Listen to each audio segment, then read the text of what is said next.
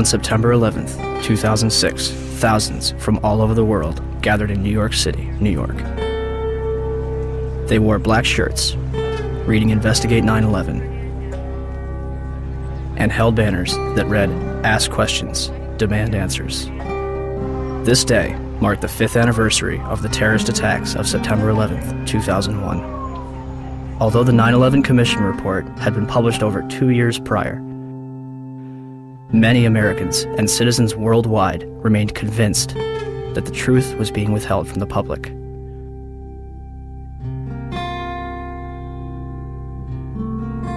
Why? Why was a growing percentage of the world population becoming increasingly skeptical of the events of September 11th? Was it a natural inclination towards believing the worst about the United States government? Or was it a legitimate concern that only grew more powerful with time? The 9/11 Truth Movement includes academics, engineers, physicists, firefighters, intelligence officials, and some of the very people whose lives have been shattered since September 11th. Were they all delirious? You should not be here. No, you've got it all wrong. We're honoring the fallen heroes from 9/11. As are we. No, you're not. No, you are not. I feel so uncomfortable. I'm sorry. That next year, I'm not coming here. Or were they a concerned group of individuals taking the necessary steps to prevent the United States from slipping into its darkest era yet? Was September 11th a surprise attack on America by 19 Islamic terrorists? Or something else entirely?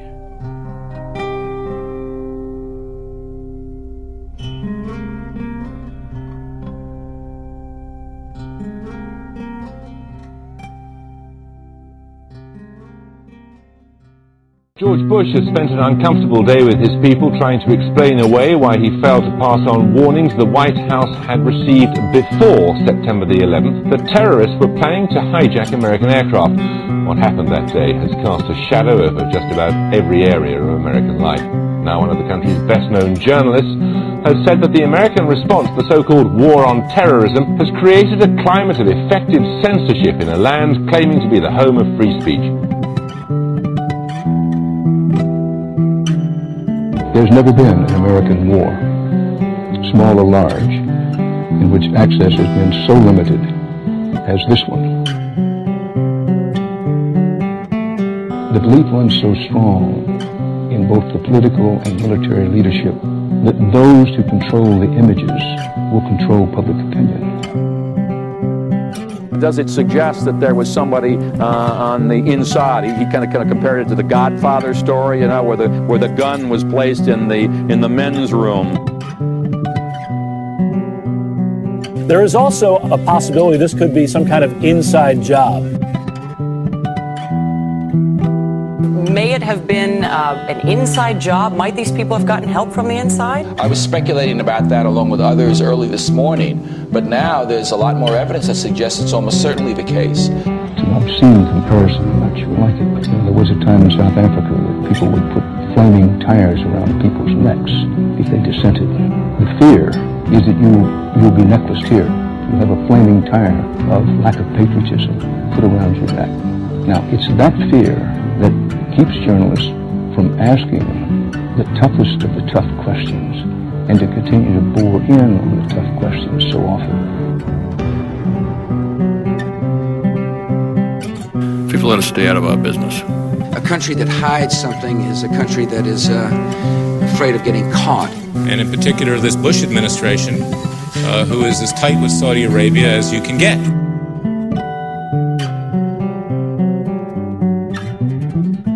The President's father used to stay with the bin Laden family when he would go to Saudi Arabia.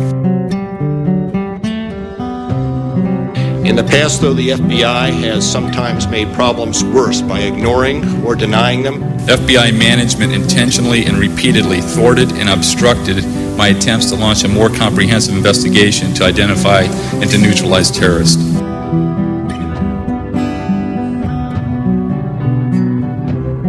To the families and victims, of September 11th. On behalf of John Vincent, Barry Carmody, and myself, we're sorry. I want to say quietly, but as forcefully as I can, that I hope this doesn't go any further. It's gone too far already. I am appalled by it.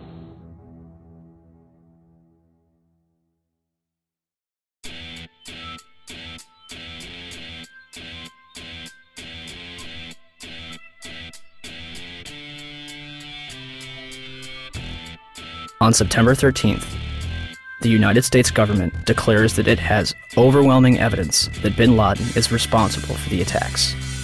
The Taliban offers to hand over Osama bin Laden if the United States can provide evidence. Our position in this regard is that if America have evidence and proofs, they should produce it, and we are ready for the trial of Osama bin Laden in the light of evidence. Are you willing to hand Osama bin Laden to the United States or not? No. Without evidence, no. September 23rd, 2001. The Secretary of State said the administration would soon be able to document its case in public against the Al-Qaeda network and Osama bin Laden. And I think it'll be persuasive. By the next day, the White House was already backpedaling. But is there any plan to present public evidence so that, the average citizen, not just Americans, but people all over the world, can understand the case against bin Laden? Well, I think as Secretary Powell said, there's hope to do that and to do so in a timely fashion over some course of time.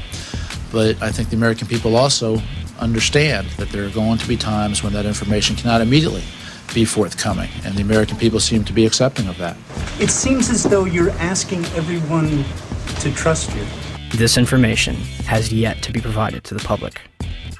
Instead of taking credit, bin Laden denies involvement in the attacks 3 times. December 13th, the Department of Defense releases a videotape allegedly discovered in a house in Jalalabad, Afghanistan. Osama bin Laden describes the attacks along with Khaled al-Harbi. American mainstream media and even President Bush would portray this videotape as absolute proof of his guilt. International establishments question the authenticity of the tape. December 26th, 2001. A Taliban official claims that he has attended the funeral of Osama bin Laden. The next day, a video believed to be recorded on November 19th is broadcast, in which bin Laden praises the attack, but takes no responsibility. The next bin Laden video would not appear until October 29th, 2004, days before the presidential election. The video is described as the clearest claim of responsibility for 9/11. And when questioned why bin Laden's most wanted poster does not indict him for 9/11, the chief of investigative publicity for the FBI, Rex Toome, replied, 9/11 is not mentioned on bin Laden's most wanted poster because the FBI has no hard evidence connecting Osama bin Laden to 9/11. Clearly, I couldn't really believe what I had just heard, so I repeated it, and he said, yes, that is correct. The FBI has no hard evidence connecting Osama bin Laden to 9/11. What evidence do they have? 2 bags belonging to Muhammad Atta checked in at Portland Airport but failed to make Flight 11 at Boston, containing a 757 video tour and flight manual, an Arab-English dictionary, a handheld flight computer, a Quran, and his will. Why would Atta take his will onto a plane that would be destroyed in a fiery inferno? Marwan al-Sheikh's rental car, discovered at Logan Airport, containing an Arabic flight manual, an airport restricted area pass, and documents from Huffman Aviation. Nawaf al-Hazmi's rental car, discovered at Dulles Airport, containing Muhammad Atta's instructions, a check for a flight school in Phoenix, 4 drawings of a 757 cockpit, a knife, and maps of Washington and New York. Satam al-Sakami's passport, discovered below the Twin Towers. Well, Dan, not far from here, a passerby found the passport of one of the hijackers. How does a passport fly out of a man's pocket through a 400-mile-per-hour airplane crash, survive 9,000 gallons of jet fuel, and land intact on a sidewalk 1,000 feet below? Mahed Maked and Nawaf al-Hazmi's ID cards discovered in the wreckage at the Pentagon. An ID, Saeed al-Ghamdi's passport, Ahmed al-Nami's driver's license, passport photos, and a business card found in Shanksville. The list goes on. A former high-level intelligence official commented to New Yorker magazine, "Whatever trail was left deliberately for the FBI to chase." They used hundreds of different payphones and cell phones, often with prepaid calling cards that are extremely difficult to trace. And they made sure that all the money sent to them to fund their attacks was wired in small amounts to avoid detection. Small amounts? Lieutenant General Mahmoud Ahmed, the director of the Pakistani Inter-Services Intelligence Agency, the ISI, was reported to have wired $100,000 to Muhammad Atta in August 2001. This transfer was facilitated by Saeed Sheikh, the man who allegedly kidnapped and murdered Wall Street Journal reporter Daniel Pearl, who is investigating the ties between the ISI and Islamic militants. And the Pakistanis, of course, if you know your history, have only been a couple of degrees of separation away from the so-called Al-Qaeda hijackers. The ISI has had a long-standing relationship with the Central Intelligence Agency, dating back to the 1980s with the establishment of the Mujahideen in Afghanistan, which would evolve into Al-Qaeda. I focus in on the wire transfer that General Mahmoud Ahmed wired to Muhammad Atta right before 9/11. That's pretty crucial because General Mahmoud Ahmed was actually meeting with key Washington, D.C. insiders, Senator Bob Graham, Porter Goss, the future director of CIA, on the morning of 9/11. And he has a relationship not only with the CIA, but with Dick Armitage at State Department, Mark Grossman at State Department. Yes.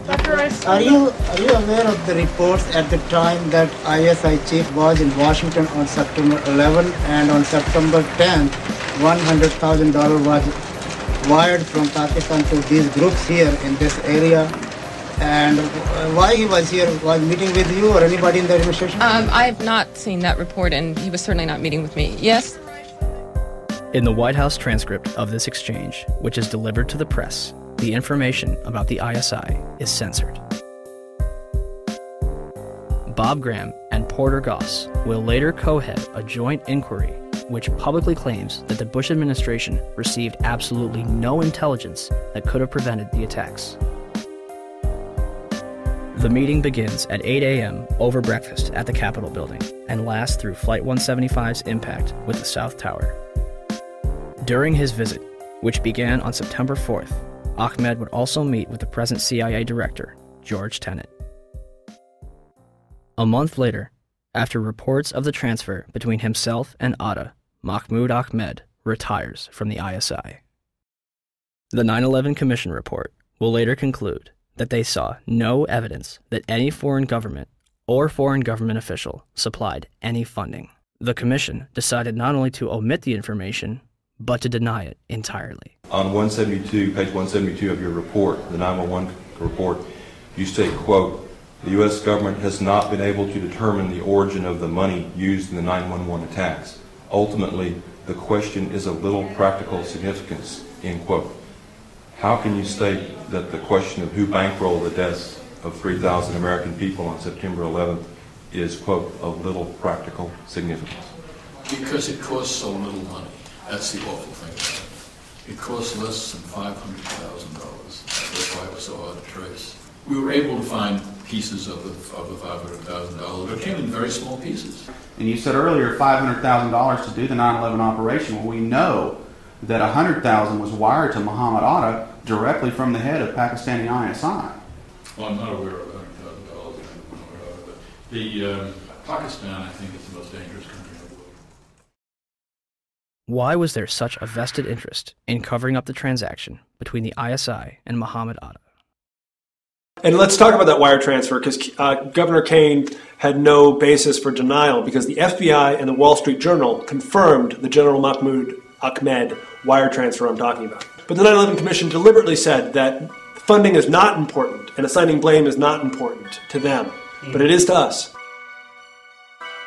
As if their funding was not suspicious enough, a number of hijackers reportedly trained at U.S. military bases. As hard as this is to believe that 2 of the alleged terrorists involved in what happened on Tuesday may have attended schools run by the U.S. military. Now, this is according to a senior defense official. Ahmed al-Nami, Ahmed al-Ghamdi, and Saeed al-Ghamdi listed their address on both driver's licenses and car registrations as the Naval Air Station in Pensacola, Florida. Muhammad Atta reportedly graduated from the U.S. International Office School at Maxwell Air Force Base in Alabama. In response to a Freedom of Information Act, Captain Jason Taylor confirmed that a Muhammad Atta trained there between 1998 and 1999, but did not verify if it was the same person. Abdulaziz Al-Amari attended Brooks Air Force Base in San Antonio, Texas.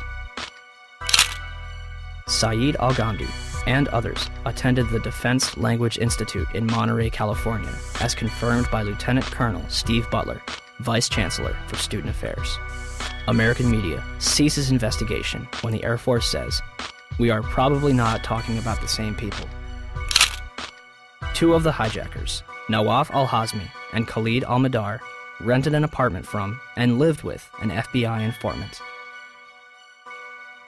Curiously, a number of them were reported to still be alive after the attack. Finally, we were led to believe that the alleged hijackers were fundamentalist Muslims spending their final days preparing for paradise. Yet, in the week before the attacks, a number of them would drink, visit strip clubs, and solicit prostitutes. By all accounts, Atta and his cousin kept to themselves, except for last Thursday at this bar in Hollywood, Florida. It's believed both men came in, drank heavily, and then refused to pay the bill. And the guy got very, very offended, and he said to me, he said, "Oh, I can pay my bill. I'm an airline pilot." And I was like, okay. Mahed Maked is spotted several times at a porn shop. Hamza al-Ghamdi ordered a porno in his hotel on September 10th. The mayor of Paterson, New Jersey, states that they are spotted more at go-go clubs than at mosques. Regardless of their actions, some of the hijackers' presence was known as early as 2000. What did we know? When did we know it? That's what some congressmen are asking now, and asking quite loudly. Did we know the year before 9/11 that one of the hijackers was a terrorist threat? Army Lieutenant Colonel Anthony Schaefer has gone public with his charge that Able Danger, a military intelligence project he worked with in 2000, identified Muhammad Atta, even pulled up his picture along with 3 other 9/11 hijackers as possible al-Qaeda members. We found the identities of 4 of the 9/11 hijackers prior to 9/11. But he says beginning in September 2000, 3 meetings he set up with the FBI were each canceled by military lawyers. Schaefer also says he remembers telling then 9/11 Commission staff at a meeting in Afghanistan about Atta and what the intelligence unit found back in 2000. And he was surprised that it did not show up in the Commission's report. I'm told confidently by the person who did move the material over that the 9/11 Commission received 2 briefcase-size containers of documents. I can tell you for a fact that would not be 1/20th of the information that Able Danger consisted of during the time we spent. A 9/11 Commission spokesman said nothing they got from the Pentagon in early 2004 backed up Schaefer's claim, quote, "None of the documents turned over to the Commission mentioned Muhammad Atta or any of the other future hijackers." Where is it? Where's the beef? Where's the substance? Where is this mysterious chart that purportedly says that Atta was connected in some real way to these other hijackers? We'd love to see it. The company responsible for the chart, Orion Scientific Systems, would claim that only 2 charts were produced and that Atta was not present on either one. Throw them all out, John. These are all the charts. Spread them out. These are all Orion-produced charts. These charts were all done by the data mining efforts. So the Orion Corporation lied to the Senate Judiciary Committee staff. All data mining efforts, and yet the company said to the Senate Judiciary staff, "We don't have any of those charts. They're not ours." Well, here they are, and their logos are on each one of them. Well, Mr. Chairman, at least 2 of the 5 people that were going to appear today were threatened with removal of their security clearances if they continue to talk about this. This is going Are you back. at liberty to identify who those 2 are? I will to you. I'd rather do it privately since the Defense Department has chosen not to allow anyone to testify, but I will provide that information to the committee. For the life of me, I don't understand why, as I understand it, I stand corrected if I'm wrong, but I understand the witnesses we assumed we were going to get to hear from the Defense Department have been pulled. They may be or may not be in the room, but have been instructed that they cannot testify. I think that's a big mistake. This is actually a chart of Al-Qaeda and the various cells around the world. Much of this data, most of it was obtained prior to 9/11 by the work of Able Danger. As you see, there is an actual photograph of Muhammad Atta. What does that depict generally? It depicts the organizational and activity associations of Al-Qaeda operatives that were involved in 9/11 and related events.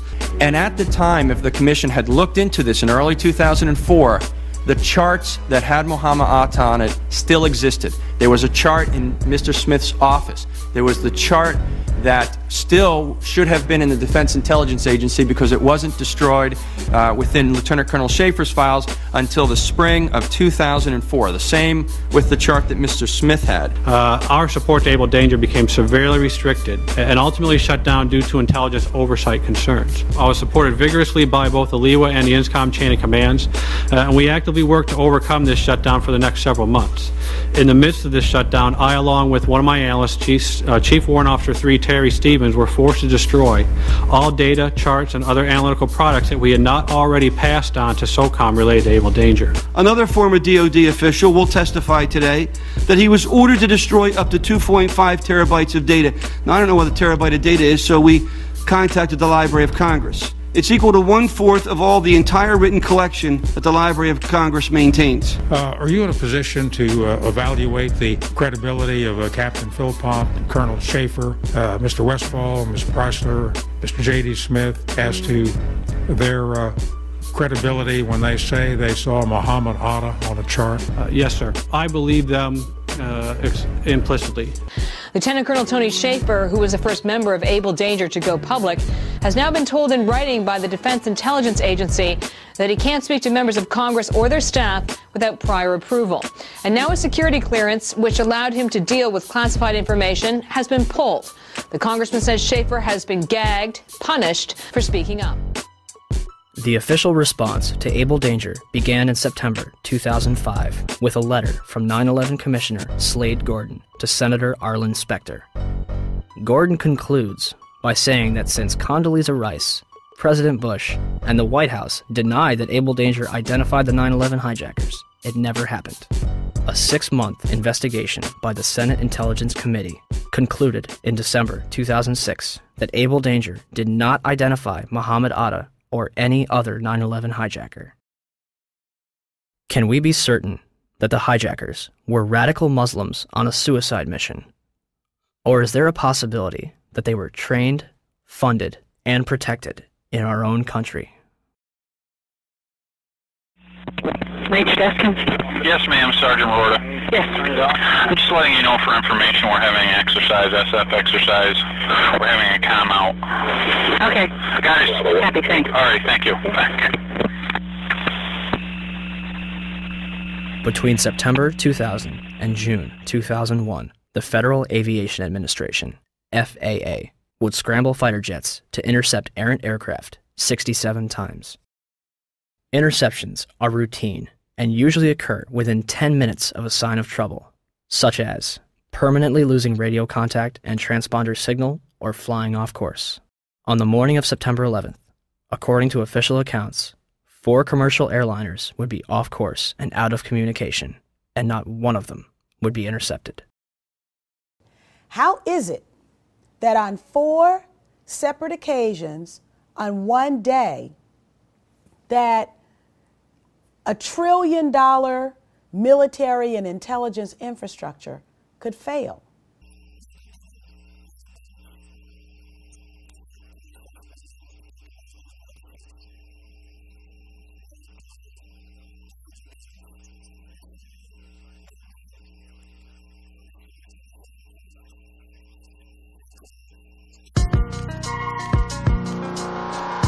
I don't think anybody could have predicted that these people would take an airplane and slam it into the World Trade Center, take another one and slam it into the Pentagon. Nobody in our government, at least, and I don't think the prior government that could envision flying airplanes into buildings on such a massive scale. But that turns out not to be true. U.S. military planners did envision and practice those very scenarios. As reported by USA Today, the North American Aerospace Defense Command, NORAD, conducted exercises with fighter jets, simulating hijacked planes flown into the World Trade Center in the 2 years before the attacks. Pentagon planners also envisioned the attack on the Pentagon 5 months before it happened. According to this April 2001 Pentagon email, Air Force officials wanted a war game, having a terrorist group hijack a commercial airline and fly it into the Pentagon. The idea was to check response times to launch fighter jets, but according to the Pentagon email, the plan was ultimately rejected by senior Pentagon officials as too unrealistic. Still to come are big questions about NORAD's response on the day of the attack. Why, despite all the exercises and the planning, Peter, jet fighters were not in place anywhere near New York or Washington. Quite an amazing story. Many thanks, Brian. Brian Ross. One drill, called Amalgam Virgo, was conducted on June 1st and 2nd, 2001, and simulated successful terrorist attacks. Its purpose was to focus on unconventional threats, including an airborne hijacking. One plan would simulate the hijacking of a commercial airliner, which would be crashed into the Capitol. The second part of the exercise, which was planned but not executed before 9/11, involved 2 planes with actual pilots on the flight deck. FBI agents would hijack the planes and divert them to secure locations. And on its cover, Osama bin Laden. In fact, multiple war games were underway on 9/11 itself. The question was, we had 4 war games going on September 11th, and the question that I tried to pose before the Secretary had to go to lunch was whether or not the activities of the 4 war games going on September 11th actually impaired our ability to respond to the attacks. The answer to the question is no, did not impair our response. In fact, General Eberhart, who was then the commander of North American Aerospace Defense Command, as he testified in front of the 9/11 Commission, I believe he told them that it enhanced our ability to respond. There were 2 CPXs. There was 1 Department of Justice exercise that didn't have anything to do with the other 3, and there was an actual operation ongoing because there was some Russian bomber activity up near Alaska. So, did the war games ultimately help or hinder our response? September 11th was day 2 of Vigilant Guardian, an exercise staged by the Joint Chiefs and NORAD, which simulated hijacked planes in the northeastern United States. Vigilant Guardian is a branch of Global Guardian, a mass Armageddon exercise being conducted at Offutt Air Force Base in cooperation with NORAD. Originally scheduled to take place in late October, Global Guardian was moved to September. The exercise is reportedly canceled after the second Twin Tower is hit. 3 E-4B Doomsday planes remain airborne. 2 government sources familiar with the incident tell CNN it was a military aircraft, but say the details are classified. This comparison of the CNN video and an official Air Force photo suggests the mystery plane is among the military's most sensitive aircraft, an Air Force E-4B. The E-4B is a state-of-the-art flying command post, built and equipped for one reason: to keep the government running no matter what, even in the event of a nuclear war. Ask the Pentagon, and it insists this is not a military aircraft, and there is no mention of it in the official report of the 9/11 Commission. The Pentagon, the Secret Service, and the FAA all say they, at least for public consumption, have no explanation of the giant plane over the president's house, just as the smoke began to rise across the river at the Pentagon. Barksdale Air Force Base also participated in Global Guardian. Instead of returning directly to Washington, D.C., President Bush would fly to both Barksdale and Offutt Air Force Base before returning to the White House. Another drill, Northern Vigilance, moved fighter jets to Canada and Alaska to monitor a fleet of Russian MiGs on a training mission. Northern Vigilance also placed inputs onto military radar screens. Also referred to as phantoms, inputs are simulated errant aircraft, which appear real to those participating in the exercise. We fought many phantoms that day. 3 F-16s from Andrews Air Force Base, located 15 miles from the Pentagon, are flown 180 nautical miles away for a training mission in North Carolina. Fort Belvoir, an Army base 10 miles south of the Pentagon, intended to test security in case of a terrorist attack. Employees in the Office of Emergency Management on the 23rd floor of World Trade Center Building 7 continue preparations for Tripod, a biological attack drill scheduled for September 12th. Finally, the National Reconnaissance Office in Virginia begins a drill at 8:45, conducted by a team from the CIA, in which a plane crashes into their building. Also, a number of war games were being conducted that have yet to be fully disclosed. Ask about the war games that were planned for 9/11. Commissioner Gorelick. Could you please be quiet? We have only a few minutes with General Myers. I'd like to ask a question. General Myers, I'm sorry. I would ask, please, people in the audience to be quiet if you want to stay here. Sir, statement. This commission has not answered my questions. I'm walking out. It's a farce. I will. Thank you. So let me get this straight. On the morning of 9/11, the United States is running drills in which hijacked aircraft go in and out of radar. Fighter jets are flown out of the United States, and planes are crashed into buildings. What a coincidence. And in terms of what motivated me to bring all the aircraft down, as you see one thing happen, that's an accident. When you see two of the same thing occur, it's a pattern. But when you see three of the same thing occur, it's a program. And so at that point, I decided to bring all the aircraft down. And so, at 9:45, all airborne planes were forced to land. This order applied to all civilian aircraft. Certain military planes were allowed to remain airborne. By 12:16 that afternoon, the FAA managed to ground over 4,000 planes without incident. During the time that the airplane coming in to the Pentagon, there was a young man who would come in and say to the Vice President, the plane is 50 miles out, the plane is 30 miles out. And when it got down to the plane is 10 miles out, the young man also said to the Vice President, do the orders still stand?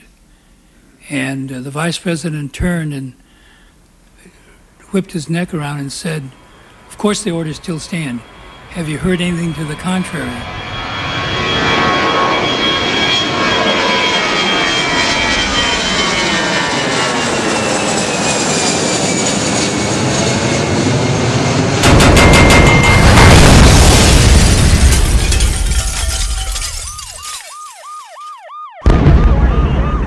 .37, Arlington, Virginia.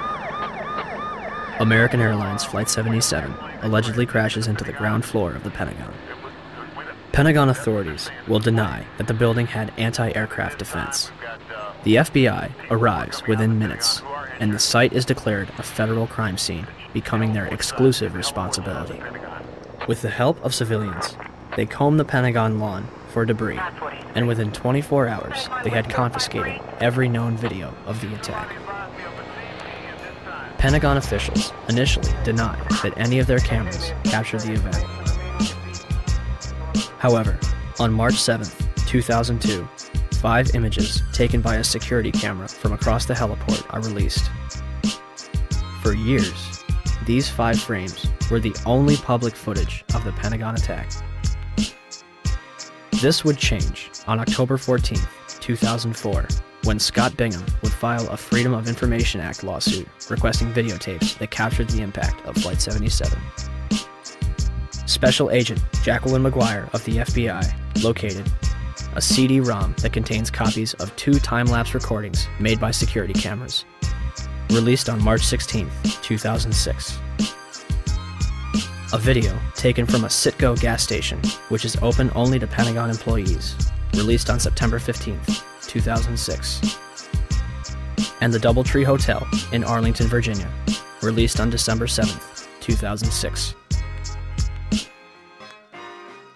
Agent McGuire concluded that the FBI possessed 85 videotapes that might be potentially responsive.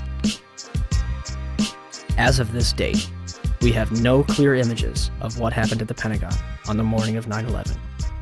The official story goes as such. American Airlines Flight 77 was taken over by 5 hijackers, led by Hani Hanjour.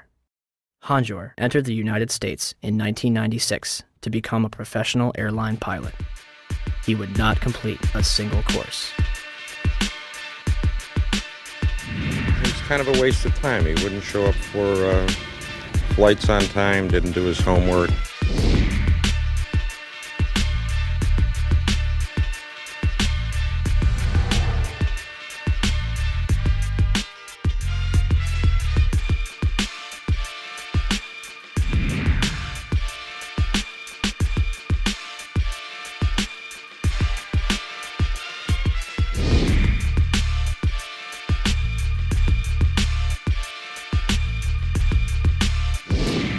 Average or below average piloting skills. English was very poor, uneventful from our perspective.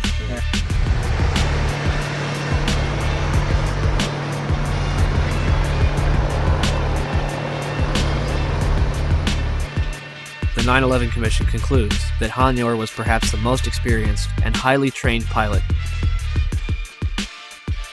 Flight 93's hijacker, Saeed Al-Ghamdi, was a former Saudi fighter pilot. How could Hanjour be more experienced than him? On the morning of 9/11, Hani Hanjour and his 4 accomplices traveled to Dulles International Airport outside of Washington, D.C. They had spent the weeks beforehand at the Valencia Motel in Laurel, Maryland, 6 miles from the National Security Agency. All 5 will set off metal detectors and be subjected to additional screening, yet all of them proceed to board American Airlines Flight 77, which is described by the Washington Post as unusually light on passengers. Out of 188 seats, 64 would be filled. In fact, all 4 planes involved in 9/11 would be at approximately 30% capacity. The hijackers will board alongside Barbara Olson, the wife of Solicitor General Ted Olson, and a number of employees from Boeing, Raytheon, the Department of Defense, Lockheed Martin, American Airlines, the Navy, Army, and other government agencies. The pilots were Officer David Charlebois and Captain Charles Burlingame. Charles Frank Burlingame III, an aeronautical engineer and a graduate of both the Naval Academy and Top Gun Fighter Pilot School, flew F-4 fighter jets and developed anti-terrorism strategies at the Pentagon before retiring in 1989 to take a job at American Airlines. He would remain active in the reserves and anti-terrorism exercises until 1996. His Boeing 757 would be crashed into the very section of the Pentagon he used to work in. The hijackers would have only moments to subdue both Charlebois and Burlingame, remove them from the cockpit, and retain control of the airplane. Yet, the plane is hijacked without incident at 8:51 and makes an unauthorized turn to the south 3 minutes later. No mayday, no hijack code, no sign of struggle. Flight 77 will fly all the way back from the Kentucky-Ohio border, coasting for another 43 minutes against its flight path before crashing into the Pentagon without any military interception. Had Hani Hanjour wanted to inflict maximum damage, all he had to do was continue his trajectory and nose down into the roof of the Pentagon. Instead, he begins a complicated 330-degree turn, dropping 7,000 feet and exposing himself for an additional 3 minutes while executing a maneuver described by experienced pilots as nearly impossible, requiring professional expertise. In essence, an amateur pilot considered a waste of resources by instructors who was unable to control a small Cessna in August 2001, executed this nearly impossible maneuver in a 757 with skilled precision a month later. Todd Lewis is working radar at Dulles Airport. One of my colleagues saw a target moving from the northwest to the southeast. And it was just a countdown, 10 miles west. And she notified the supervisor. 9 miles west. But nobody knew that was a commercial flight at the time. Nobody knew that was American 77. What did you think? It was a military flight of some kind? I thought it was a military flight. I thought that Langley had scrambled some fighters and... It was almost a sense of relief. This must be a fighter. Maybe one of them got up there. It was really moving fast. It was moving very fast, like a military aircraft might move at a low altitude. This must be one of our guys, sent in, scrambled to patrol our capital. The 757 will descend over Columbia Pike, flying adjacent to the Sheraton Hotel, Virginia Department of Transportation, Navy Annex, and fly past the Citgo gas station before crossing Washington Boulevard. 5 light poles are knocked out of the ground. One reportedly strikes a Washington, D.C. taxi driven by Lloyd England. Flight 77 manages to hit the only section that was reinforced to withstand a terrorist attack, including reinforced steel and blast-resistant Kevlar windows an 1.5 inches thick. The renovation, planning for which had begun in 1991, was only days away from completion. Had the plane struck anywhere else, the casualties and damage would have been far greater.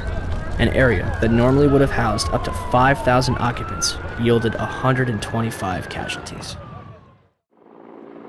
The Pentagon's outer wall had a hole approximately 20 feet in diameter on the first and second floor, and visible damage 90 feet across the first floor. I would say if it was 16 feet diameter, 20 feet tops, that's what would start me so curious. As I was trying to find something, there was no marks on the grass. Something never hit the ground. It didn't hit the heliport. I mean, it was a precision or awfully lucky hit. I mean, I don't know how it didn't bounce. I don't know how it hit directly in the side of the building without touching the ground, going as fast as it obviously was going. But I can't believe the thing is more than a garage door. And again, the classic airplane crash has wreckage. I mean, they found the axles from the Ryder truck in Oklahoma City. I can't believe they can't find an engine. Opinions differ at this point. People that believe a 757 hit the Pentagon, and people that don't. Those that believe a 757 did hit are fueled by the damage path,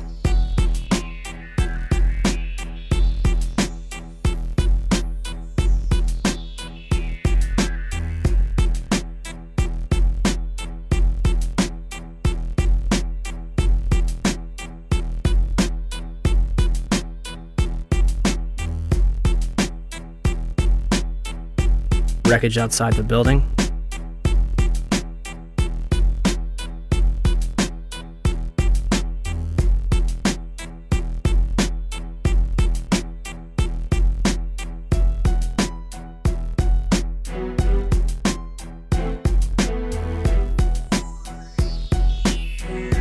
and eyewitness testimony. While we were sitting in the office, and all of a sudden we heard some rumbling, something is kind of hitting us. Very imminent things could happen. So we look at each other, and it really, the noise is unbearable. And at the last moment, my brother jumped out the office. I heard about the very weak jet sound. Looks like just up to here. I just look at the outside, big black wings coming that way. And then I just running out, and then 2-3 seconds, boom! We're used to seeing planes. Maybe a 20-passenger corporate jet, no markings on the side. I saw a plane going down, big plane, commercial liner type. And I saw this jet coming in, and it was really low, and it was an American Airlines jet. You could read the AA on the side, silver fuselage. This particular plane was awful low, and as we were coming down on a 395, it came across in front of us, and it was low. Coming in at a shallow angle like it was landing right into the side of the Pentagon. It just happened. It was really amazing. huge explosion. So you actually saw the plane impact the side of the building? Yes, I did. Just one plane? Just one plane. I basically made a turn too early and ended up right in front of the Pentagon on Route 27, which goes just, I didn't even know it was the Pentagon. I mean, I've grown up in this area, but I just am basically never over there. Besides, you can't really tell it's five-sided anyway, so I didn't even know it was a Pentagon. But I was just in traffic. My main focus was that I was late for this service, and we were stuck in totally standstill traffic, just sitting dead still on the highway. And basically, without warning, there was just the sensation of something coming over the top of us. It seems the plane was so low that it hit a light pole that was just on the edge of the highway, on the far side there. Before it came over the highway, it clipped this pole, which I heard ended up being knocked over and hitting a taxi, which was near my car. Okay, my name is Lloyd England. 9/11, I was driving my car on my way home. This airplane flew over top of my car. It was real close. Glass, a loud noise happened, and the pole came through the dashboard right through the car. I stopped the car in the middle of the street. It didn't stop straight, it stopped at an angle. As far as the plane went through, it didn't come back in until I stopped the car and got out. Then I looked for the plane. There was no plane, but it was quiet. If had nobody seemed to have indicated where something happened, I wouldn't have known. And I was there. I mean, I'm there. And the plane, the wing spread would have been from that house, maybe halfway in my house. And the big wing, the big motors underneath of them. And nothing was left out? Those that think a 757 did not hit are fueled by the damage to the building and lack of large structural debris outside, particularly the lack of damage from the wings and vertical stabilizer, and the fact that those objects, as well as the engines, were never fully recovered. Is there anything left of the aircraft at all? First of all, the question about the aircraft, there are some small pieces of aircraft visible from the interior during this firefighting operation I'm talking about, but not large sections. In other words, there's no fuselage sections and that sort of thing. They said it was a plane, and I didn't see any pieces of any plane, and I couldn't believe that a plane hit the building. There are numerous parts to a 757 that are virtually indestructible. To date, we have not seen a single piece positively identified as Flight 77's. The fact that an exit hole inside the Pentagon is not explained by any official report on the attack. The fact that there was no impact damage on the lawn. And the fact that out of the videos that have been released, none of them clearly show a 757. The outer wall will collapse 20 minutes later, leaving a hole approximately 70 feet wide. What hit the building may be important. However, our focus should be on why it was hit in the first place. The section hit was the headquarters of Naval Operations, Naval Intelligence, and the Navy Command Center. Army personnel were also killed. A number of accountants and budget analysts were also present at the time and killed in the attack. The Arlington County After Action Report states that important budget information was in the damaged area. It's interesting that 24 hours prior, Donald Rumsfeld publicly made this announcement. According to some estimates, we cannot track $2.3 trillion in transactions. According to the 9/11 Commission report, the military was unprepared for the transformation of commercial aircraft into weapons of mass destruction. Counterterrorism forecaster Marvin Citron authored a report in 1994 for the Department of Defense, warning of Washington's vulnerability to terrorist attack. We predicted a plane could have crashed into the Pentagon. That's about as specific as you can be. If you made a right turn at the Washington Monument, you could hit the Pentagon. A left turn, you could hit the White House. Back on October 24th, 2000, the Pentagon conducted MASCOW, a mass casualty exercise which simulated the impact of a Boeing 757 into the building. I'm very curious, and as time goes by, it makes you more curious as you have time to dwell on the details and all the information that's becoming available and all the details and all the information that's becoming available. I can't drive my car that well, but I can't imagine somebody just climbing behind the wheel of an airplane and doing what they did and doing it so well. Basically, it was the strangest day I've ever spent in my entire life. It was like in slow motion. I get chills every time I hear the audio. Physically, I swear I get chills every time I watch the video. I can feel the heat. I can smell the fuel, or I can smell the burning. There's been a lot of curiosity, I think, in time, and even for me, who was there. I still have questions of, did I really see what I think I saw? You know, when you're led to believe and you think you believe what you think you saw, I think that you begin to buy into it. But the more you dwell on it and the more the evidence comes forward, the questions get larger and larger and larger.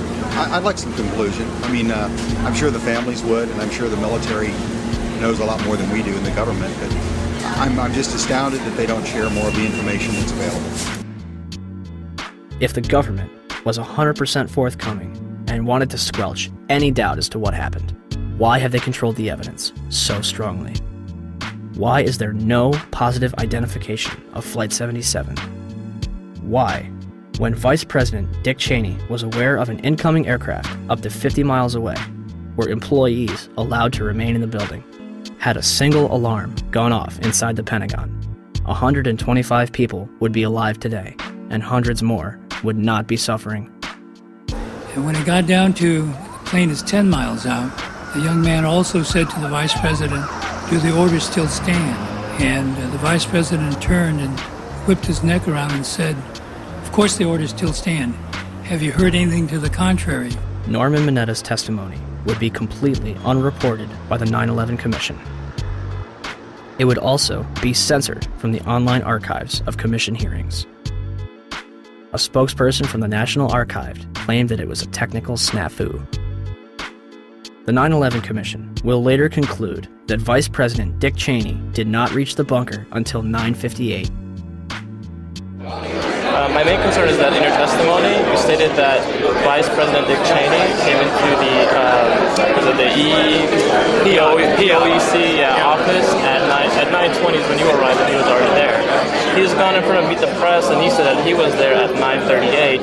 They did that because they'd received a report that an airplane was headed for the White House. This is Flight 77, which had left Dulles. Flight 77. It left Dulles. Best we can tell, they came initially at the White House. The plane actually circled the White House? Didn't circle it, but was headed on a track into it. Tracking it by radar. And when it entered the danger zone and looked like it was headed for the White House was when they grabbed me and evacuated me to the basement.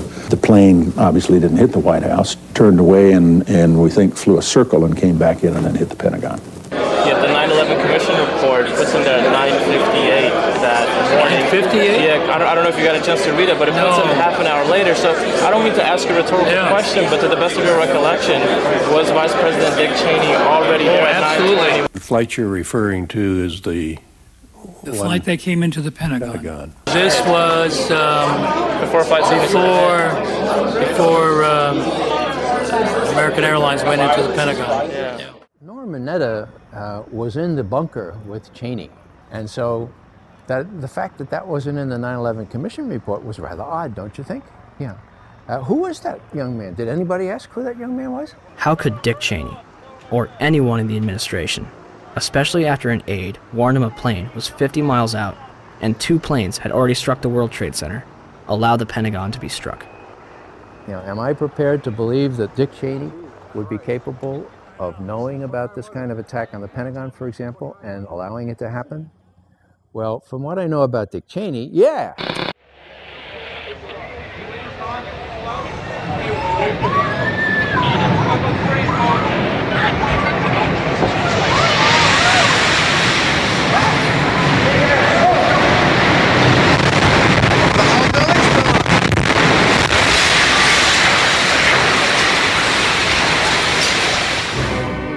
(9:59), New York City, New York.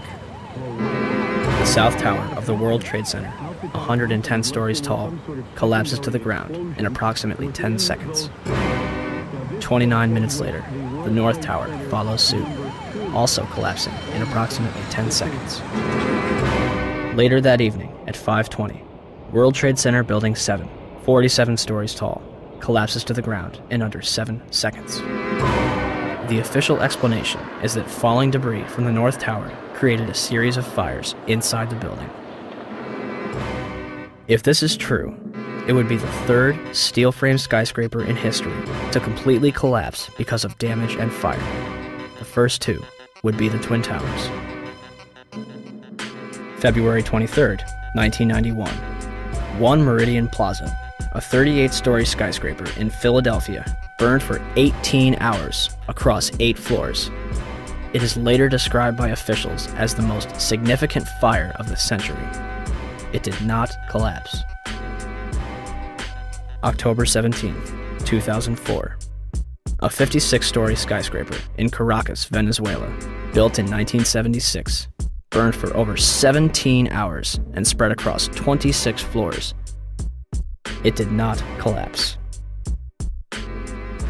February 13th, 1975.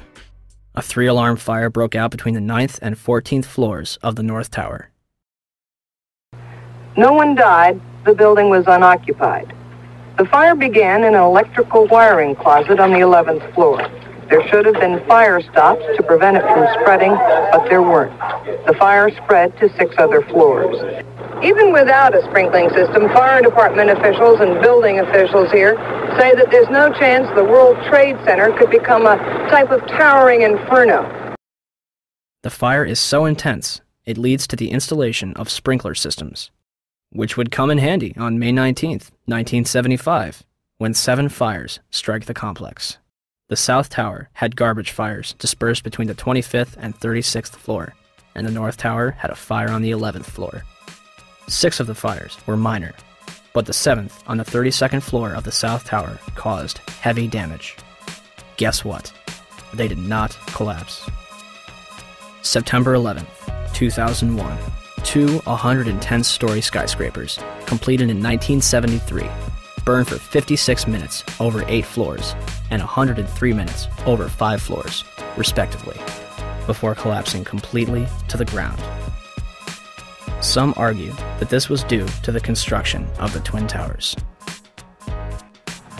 The Twin Towers were composed of 200,000 tons of steel and 425,000 cubic yards of concrete. The core of each tower was a rectangular pillar 87 by 133 feet, comprised of 47 steel box columns ranging from 36 by 16 to 52 by 22 inches. The North Tower was completed in 1970, standing at 1,368 feet tall, and the South Tower was completed in 1973, reaching 1,362 feet tall, making them the tallest buildings in the world at the time. They were designed to withstand multiple impacts from a Boeing 707, the largest aircraft at its time. An analysis released in 1964 claims that the buildings were investigated and found to be safe in an assumed collision with a 707 traveling at 600 miles per hour. Such collision would result in only local damage which could not cause collapse or substantial damage to the building. A 707 has 4 engines instead of 2, and its cruise speed is 607 miles per hour. The Boeing 767s that struck the North and South Tower were traveling at 440 and 540 miles per hour, respectively.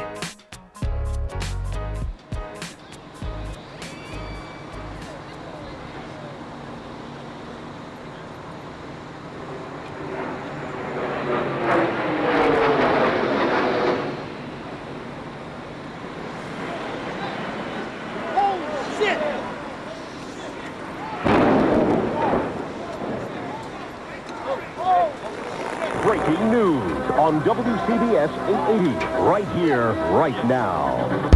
I believe if we can get in touch with him, we have a witness who saw what happened at the World Trade Center. This apparently was a commuter plane that smashed into it with such force that the windows of the Pick-a-Bagel smashed with a big bang. Everybody was very frightened. Did you manage to see what kind of plane it was? No, I couldn't tell. It was a smaller plane. It looked like a smaller plane, but I couldn't tell. Not I'm not really sure. A medium-sized body plane with engines on both sides, almost like a gray-black color in nature on the plane. I would say it wasn't a huge jet, but it was a plane that sounded like it was a fighter jet overhead. I work right next door at 74 Trinity Place. We heard the first one come in. I didn't know what it was. It sounded like a missile. Oh my God, Ed, another plane just hit the World Trade Center. Another plane. It was a medium-sized plane. Unbelievable. It would appear, Jim, as if there's more smoke coming from the ground at some point. Well, we used to have another, things have fallen to the ground and are burning. And we have... One gentleman told me he was on the 65th floor standing next to an elevator when the elevator exploded and knocked him out of his shoes. Another woman said that she was working on the 49th floor and she's seen people in the stairwells with burns, broken arms. People are passing out of the stairwells from the heat. She says there's a lot of heat and smoke. It's a horrible scene here. I'm live at Broadway and Fulton. Allison Keyes, WCBS 880 News. All right, thank you, Allison. Basically, there's people running around down the street. All the glass panes that are on the bottom part of the World Trade Center are all blown out. When I first heard it and ran over to the window, it looked like there was fire on the bottom floor. Well, they're ahead there. And all of this, the world... Oh, wait. Oh, my God. Oh, my God, the building fell. Are you there? The building just fell. You said it sounded like the 4th of July. You heard a big explosion before the building fell? I saw it as it was happening, and it sounded as if you had 100 of those little black cat firecrackers and you lit them all off at once. That's what it sounded like. It sounded like the finale of the 4th of July over the East River. Oh, my We just witnessed some kind of secondary follow-up explosion. 10 o'clock Eastern Time this morning, just collapsing on itself. We have no idea what caused this. Almost looks like one of those planned implosions. As if a demolition team set off. When you see the old demolitions of these old buildings, it folded down on itself and it is not there anymore. If you wish to bring anybody who's ever watched a building being demolished on purpose knows that if you're going to do this, you have to get at the under infrastructure of a building and bring it down. Right now, police have to determine is whether that explosion was caused from the initial impact of the plane or whether it was something that was exploded on the ground. Generally speaking, for a building to collapse in on itself like that, it would seem to indicate that there could have been an explosion, a bomb planted on the ground that would make the building collapse within itself. By that evening, eyewitnesses and experts alike were rushing to defend the official narrative of events, claiming that raging jet fuel fires melted the steel inside the Twin Towers. I saw this plane come out of nowhere and just ream right into the side of the Twin Tower, exploding through the other side. And then I witnessed both towers collapse, one first and then the second, mostly due to structural failure because the fire was just too intense. When one of those airplanes crashed into one of the towers, it was the equivalent of a 6-point earthquake. Marlene Davis is the Dean of Architecture at the University of Tennessee. She calls the 110-story tall twin tower tube structures. That means there are no internal columns holding it up. You know, when we saw this yesterday, people said, oh my goodness, there was a bomb on there. There must have been a bomb that collapsed. Must have been a bomb below. Right, that finished the job. Well, it turns out we heard from experts who said that, you know what, the fire on those floors, probably 1,500 degrees. Steel can only withstand so much because the steel structure that holds the building up was on the outside, and essentially the building started to melt and it gave way and it toppled. Engineers suspect the temperatures inside the crash areas could have quickly reached well over 1,000 degrees, perhaps approaching 2,000 degrees, beyond the melting point of any steel. They were not designed, perhaps, to take a direct strike from something the size of a 737 or an Airbus, perhaps fully loaded with fuel. Steel will melt. Physics professor and explosives expert Van Romero. Even if there was no secondary explosives in the building, hitting the having the airplane hit the building where it did, a large amount of weight above the damaged location, that damaged location being further damaged by the fire, that structure could no longer support the weight above it, and the collapse ensues. Numerous individuals, including some of the architects themselves, would claim that plane crashes were never taken into consideration and that the building was doomed to failure. Hyman Brown was the project engineer on the Twin Towers, the man on the ground in charge of making sure the buildings were built right, the way it was designed. Structural steel is fireproof to last between 1 and 2 hours, which it did, and then steel melts. Each tower was built around a central core. That core kept the building up, supporting the tower's so-called dead weight. But when steel melts, according to Brown, like dominoes, it falls. Brown says the towers were built to withstand 200-mile-an-hour hurricanes, the 100-year storm, the worst nature could dish out. But he says an airplane crash never entered anyone's mind. However, that's not entirely true. Yet the impact of the planes alone did not cause that failure. In fact, tall building designers try to anticipate air accidents. Marc Loiseau is president of a company called Controlled Demolition. When this structure was designed, it was designed, to the best of my understanding, to take the impact of what was then the state-of-the-art airplane being used in our country, the Boeing 707. The building was designed to have a fully loaded 707 crash into it. That was the largest plane at the time. I believe that the building probably could sustain multiple impacts of jetliners because this structure is like the mosquito netting on your screen door, this intense grid, and the jet plane is just a pencil puncturing that screen netting.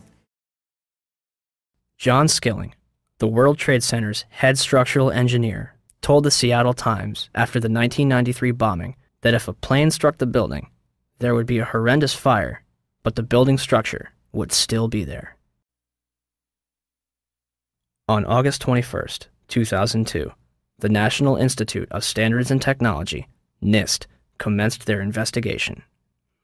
NIST is a government agency that reports back to the United States Department of Commerce, headed at that point by Donald Evans and later replaced by Carlos Gutierrez, both Bush cabinet appointees. As part of their investigation, NIST contracted Underwriters Laboratories to recreate floor models from the Twin Towers for the purpose of fire resistance tests. We heard about it in the news. We heard about it right away that the floors didn't collapse. Okay, so they tested these huge models. They're models, but they're huge. I mean, one model was essentially the same size and exactly the same as one of the types of floor sections used. And they tested it according to ASTM E119. They exposed it to much longer fire and higher temperatures than we know were present in the World Trade Center. So right away there was a problem. And that's August of 2004. The final report was released on October 26, 2005, producing over 10,000 pages. It will not explain the actual collapse of the buildings. They only claim to get to collapse initiation and state flatly that it led to global collapse. The report, admittedly, does not actually include the structural behavior of the tower after the conditions for initiation were reached and collapse became inevitable. We were charged with finding out the cause of the collapse, and we found what happened. I think we've scientifically demonstrated what was required to initiate the collapse. Once the collapse initiated, the video evidence is rather clear. It was not stopped by the floors below, so there was no calculation that we did to demonstrate that, what is clear from the videos. NIST concludes that they found no evidence suggesting that the World Trade Center towers were brought down by controlled demolition.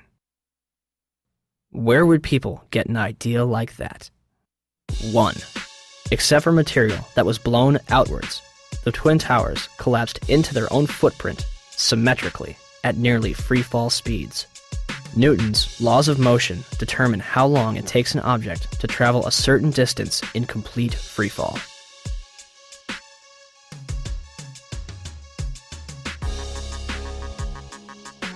In a controlled environment, an object dropped from the roof of either Twin Tower would reach the ground in 9.2 seconds. The 9/11 Commission report will state, at 9:58, the South Tower collapsed in 10 seconds. Even NIST says the tops of the buildings came down essentially in free fall. Judge for yourself.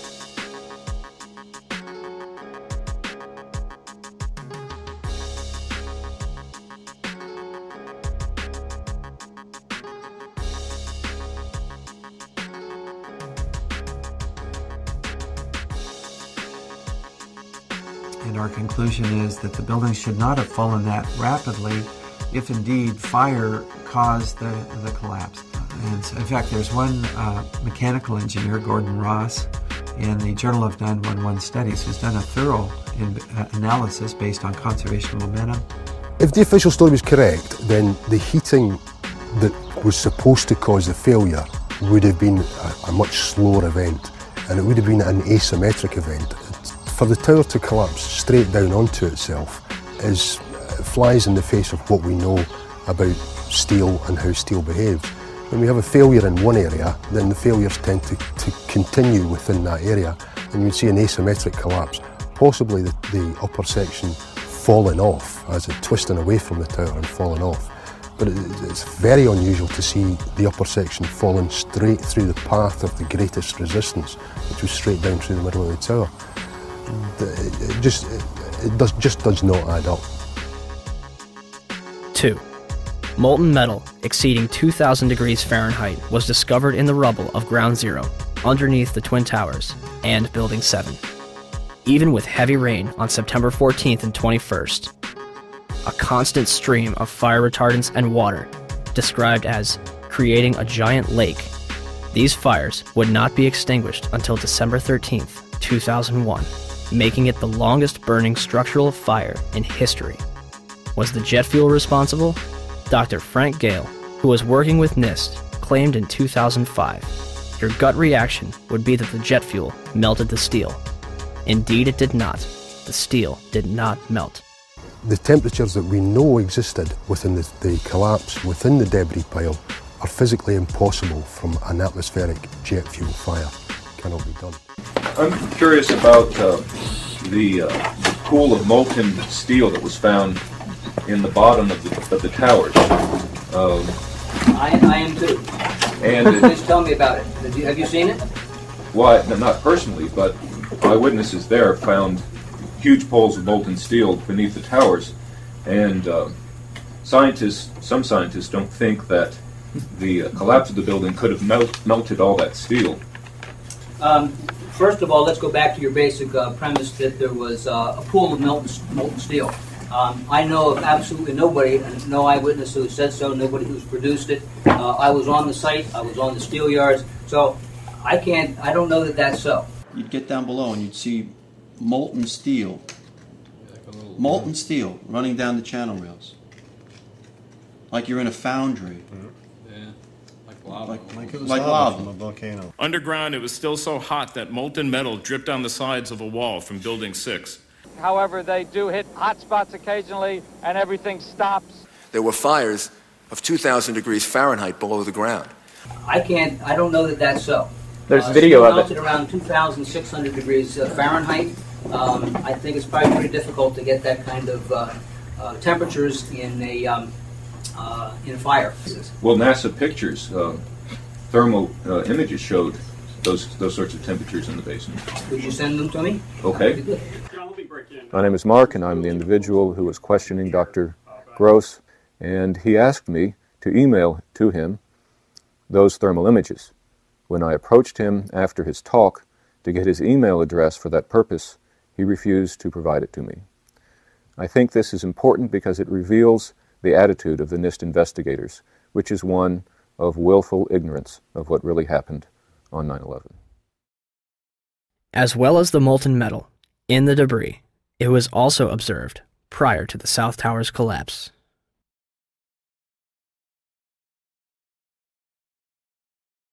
Also, a minute and 20 seconds before collapse, large amounts of white smoke begin pouring from the base of the South Tower.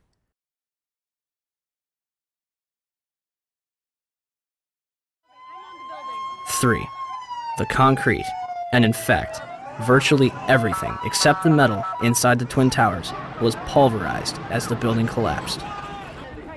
This pulverized material created pyroclastic dust clouds that raced down city streets, coating lower Manhattan in a fine dust. Pyroclastic clouds generally occur during two events: volcanic eruptions and controlled demolitions.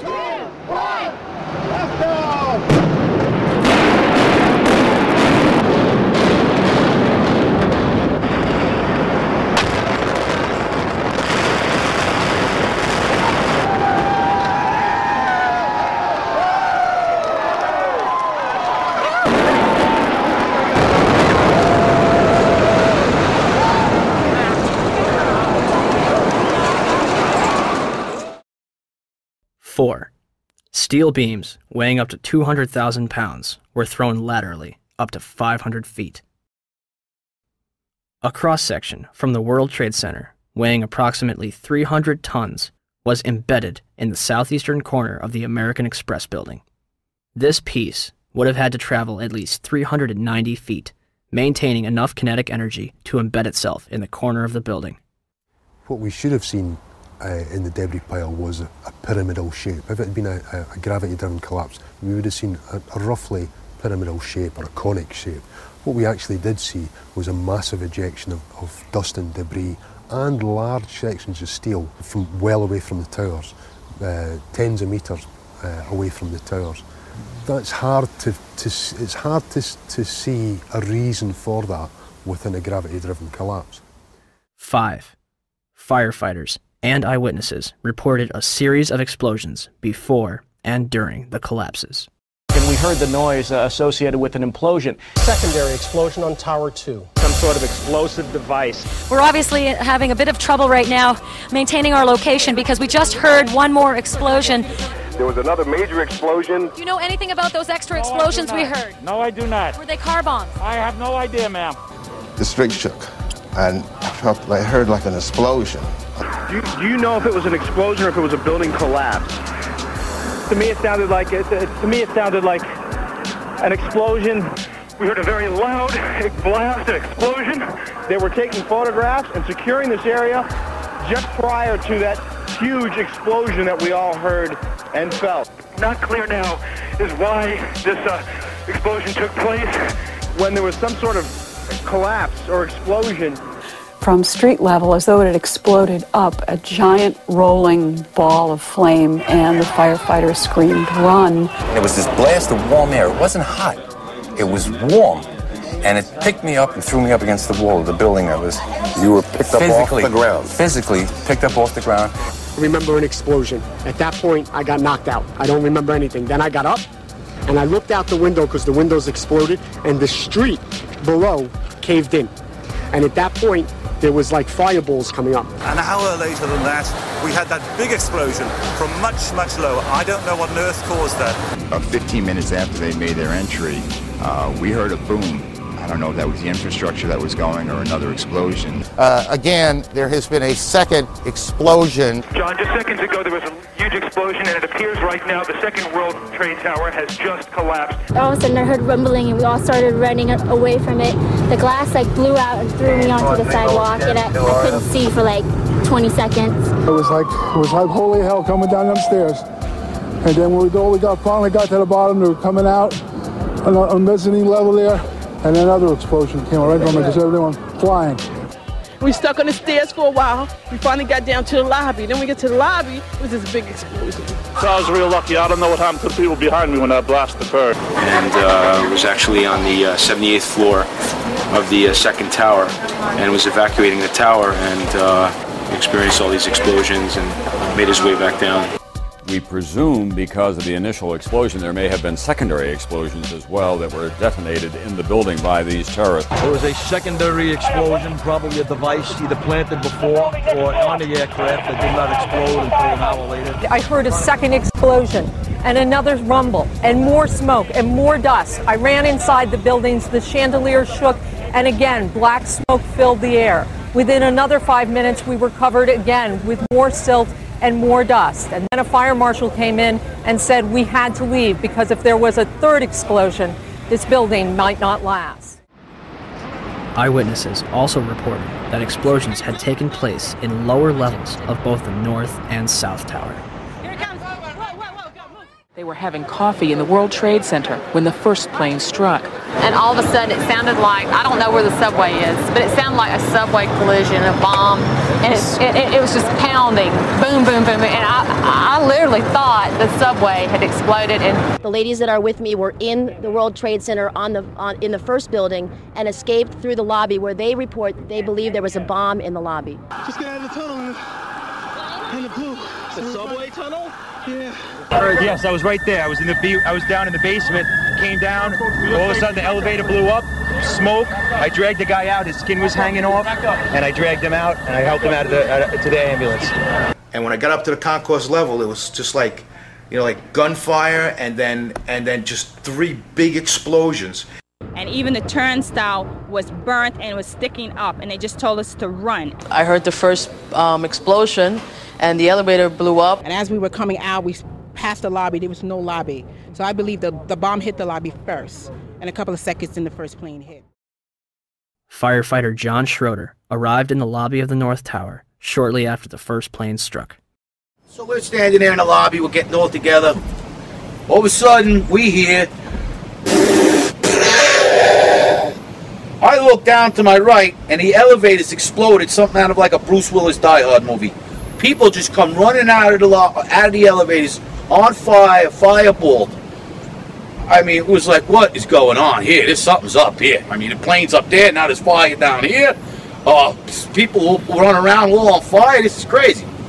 So we were heading up to the 24th floor of the stairwell, and all of a sudden we heard, Mayday, Mayday, second plane, second plane. Swift, we're looking at each other like, come on, second plane? There's no way there's a second plane. Within seconds, our building got rocked. We got bounced around in the stairwell like pinballs, man. And we just said, you know what? Time to go. We got down to the lobby, and everything was blown out, exploded. Everything was... And we were the only ones in the lobby now. We're going, wait a second here. Where is everybody? Because the building was coming down the outside. They moved to the command post, the World Trade Center, too. So now we're like, we didn't get no, where is everybody? We were in the lobby. It looks like everything was exploded. Everything was gone. We're like, what is going on here? We didn't know. We were like, this is crazy. But for every window in the lobby to be exploded, I mean, them windows were like as thick as forget it. They were 2-3-inch glasses. You know, come on. They exploded out of the lobby. You know, something. It wasn't from the jet fuel. No way. The elevators exploded. They were down from the lobby.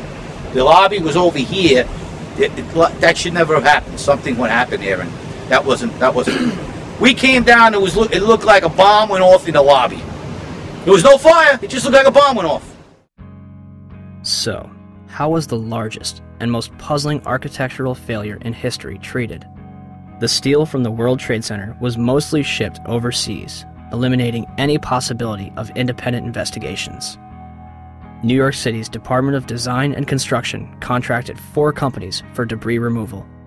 Each was assigned a specific zone and controlled and monitored by a 3-person team.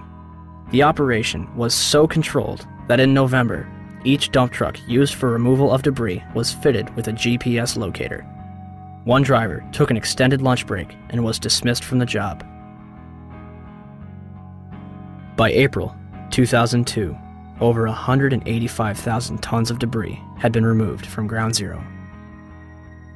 FEMA's Building Performance Assessment Team was not even granted access to Ground Zero. They were granted a tour of the site in early October, but were forbidden from collecting samples or examining blueprints. Out of hundreds of thousands of pieces of steel, 150 were preserved at Fresh Kills Landfill, from where FEMA conducted its investigation. When the Twin Towers came down, they released over 500 tons of pulverized asbestos into Lower Manhattan, along with lead, barium, mercury, chromium, copper, and several other toxic chemicals. 425,000 cubic yards of concrete is pulverized. 600,000 square feet of glass is turned into dust. During the World Trade Center's construction, spray-on fireproofing comprised of concrete and asbestos was placed on the core columns. When asbestos was outlawed in 1971, they ceased this procedure at the 64th floor of the South Tower. The Port Authority eventually realized that the asbestos presented a problem, and demolition was not an option. In 1989, the Port Authority estimated the removal of asbestos from both the World Trade Center and LaGuardia Airport would have cost up to $1 billion. By 2001, the cost for the World Trade Center buildings alone would have met or exceeded $1 billion. This money would sadly not be needed. Although it was clear that the air was not safe to breathe, the public was urged to return to Lower Manhattan. Wall Street opened back up on September 17th, and children were allowed to go back to school. Firefighters, police, and rescue workers were allowed to toil in lethal conditions using paper masks from Home Depot, while government officials walked around in hazmat suits. My name's John Field. I was hurt at Ground Zero during the cleanup. Wow, you know, I was only there for 5 days before I was horribly injured, and I mean horribly injured. Leading up to that day, every day I was there, I complained that it was an unsafe workplace. Someone's going to get hurt. It just happened to be me. But I let everybody know that someone would get hurt. I was there for 5.5 days. Nobody told me to wear a mask once. Nobody gave a shit when that piece of steel altered my life. But like the thousands that are suffering and sick, I didn't roll over and play dead. And I know human life takes a backseat to the almighty dollar, and that's what makes this country roll and run, is the almighty dollar. But you guys somewhere along the line lost your credibility with me. The Environmental Protection Agency, under direct orders from the White House, told New Yorkers that the air was safe to breathe. The administrator at the time, Christine Whitman, issued an internal memo on September 12th, declaring that all statements to the media should be cleared through the National Security Council before they are released. So what happened? The White House changed EPA press releases to add reassuring statements and delete cautionary ones. September 13th, the EPA draft release, never released to the public, says EPA testing terrorized sites for environmental hazards. The White House changes that to EPA reassures public about environmental hazards. September 16th, the EPA draft says recent samples of dust on Water Street show higher levels of asbestos. The White House version? New samples confirm ambient air quality meets OSHA standards and is not a cause for public concern. And the White House leaves out entirely this warning, that air samples raise concerns for cleanup workers and office workers near Water Street. Why all these changes? We were told that a desire to reopen Wall Street and national security concerns were the reasons for changing the press releases. Christy Todd Whitman should be in jail for manslaughter. Christy, go to jail. Do not piss. Go. Just go to jail. Lock yourself up. When I said that, everybody said, don't you think that's a little harsh? And I said, no. 6 months later, every politician was saying it. Everybody was saying it like it was like saying hi. I pat myself on the back for having the nerve and the audacity to say that. She took orders from Condoleezza Rice, who took orders from the White House. They knew the air was bad. They lied. You should go to jail for manslaughter. For every time somebody dies. James Sedroga, Don Jones, Tim Keller, my close personal friend who I had to go to his funeral, Officer Borgia, and the many more that have died. I take this personally now. I take it real personal. You got an ex-mayor running for president who claims he helped us. Standing on a pile with a bullhorn, Mr. President and Mr. Giuliani, does not constitute helping anybody. At all. The EPA's public release assured people that there was no significant level of asbestos in the air, and that instead of evacuating, they could clean their homes with a wet rag. More people will die post 9/11 from these illnesses than died on the day itself. By 2006, 70% of the 40,000 Ground Zero workers had developed respiratory problems.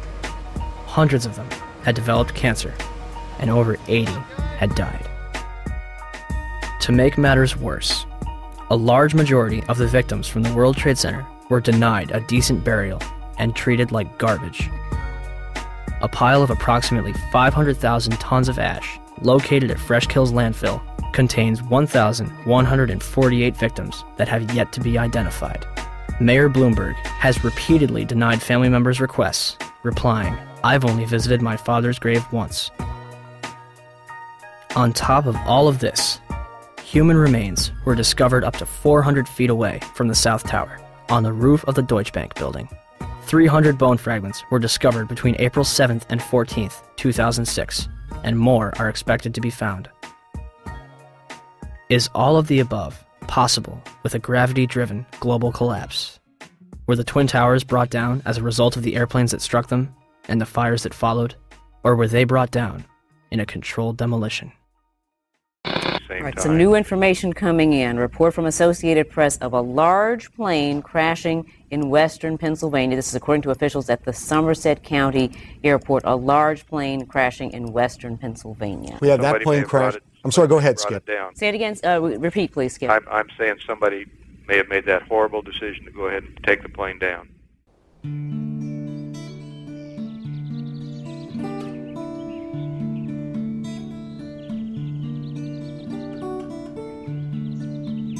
10:03 a.m., Shanksville, Pennsylvania.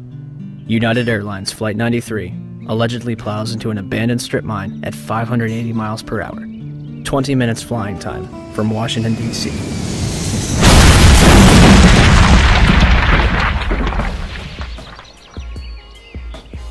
Originally, the official story is that passengers on board the plane overthrew the hijackers and sacrificed themselves to prevent further casualties. The 9/11 Commission will later conclude that hijacker Ziad Jarrah, anticipating a cockpit overthrow, crashes the plane into the ground.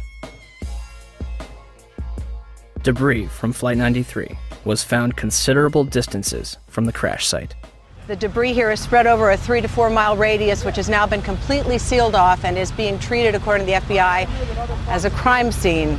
This is one of those cases where the pictures really do tell the story, that sort of the most horrifying aspect of this particular crash scene is how little debris is visible. That's really all you see is a large crater in the ground and just tiny, tiny bits of debris. There has been at least one report that the investigators out there, and there are hundreds of them, as I said tonight, have found nothing larger than a phone book.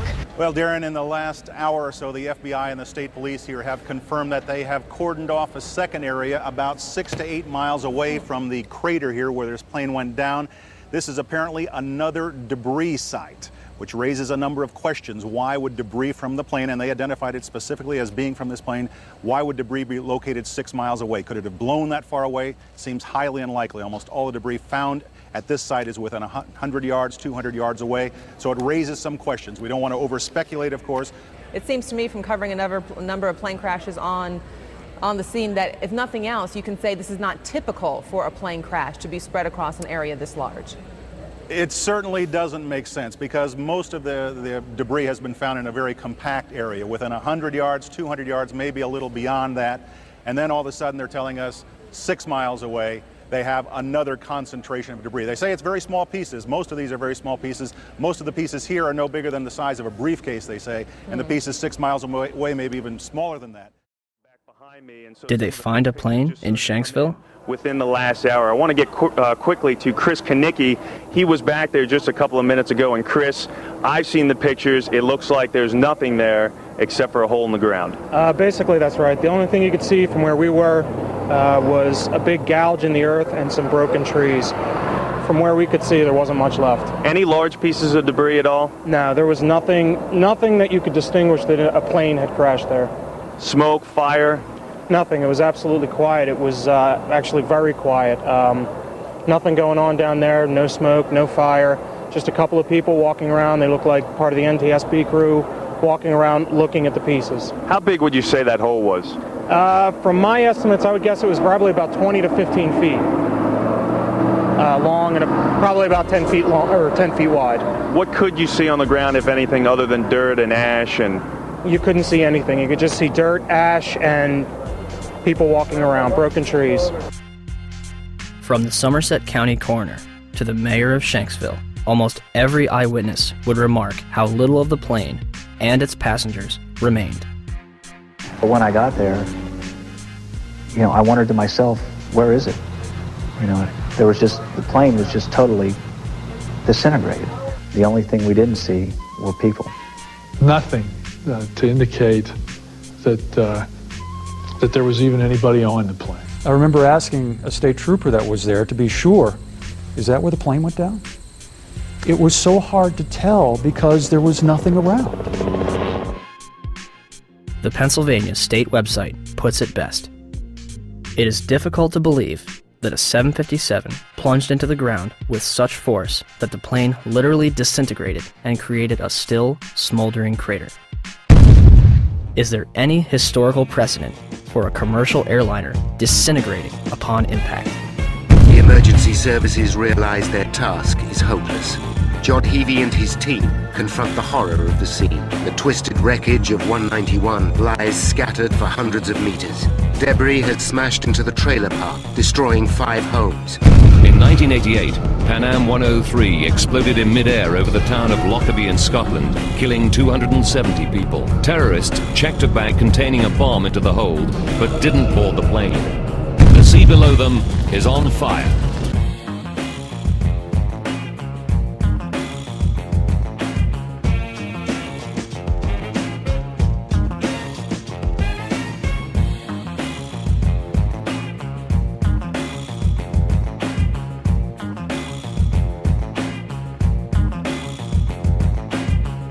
Saying that the pilot was able to dump fuel over Jamaica Bay. It immediately veered over to the right, and it came nose down, only a block away from where I was working. And the room just exploded. My daughter got blown through the patio doors.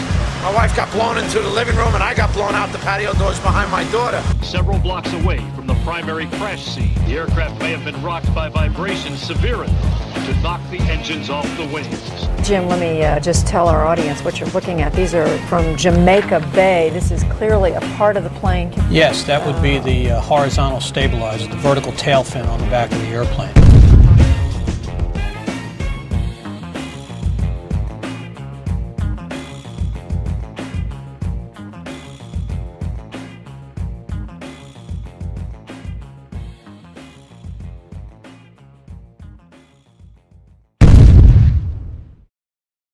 In 2006, during the trial of Zacarias Moussaoui, the FBI managed to provide a multitude of evidence that appears to have survived a catastrophic crash in near pristine condition. Among the exhibits were a red bandana, a Kingdom of Saudi Arabia driver's license, John Talignani's driver's license, and flight attendant Cece Lyle's personal effects, including her driver's license and Marriott hotel card. Although a 757 managed to obliterate itself upon impact, paper and fabric managed to survive without a scratch. They also released pictures of an engine and 2 pieces of fuselage. It is not specified where those were found. Once again, the FBI stepped in to supervise every aspect of the investigation. They repeatedly denied family members' requests to listen to the cockpit voice recorder. The FBI gave in on April 18, 2002, as long as the victims' relatives didn't talk about it. And for some reason, the last 3 minutes were unaccounted for. No explanation has been given.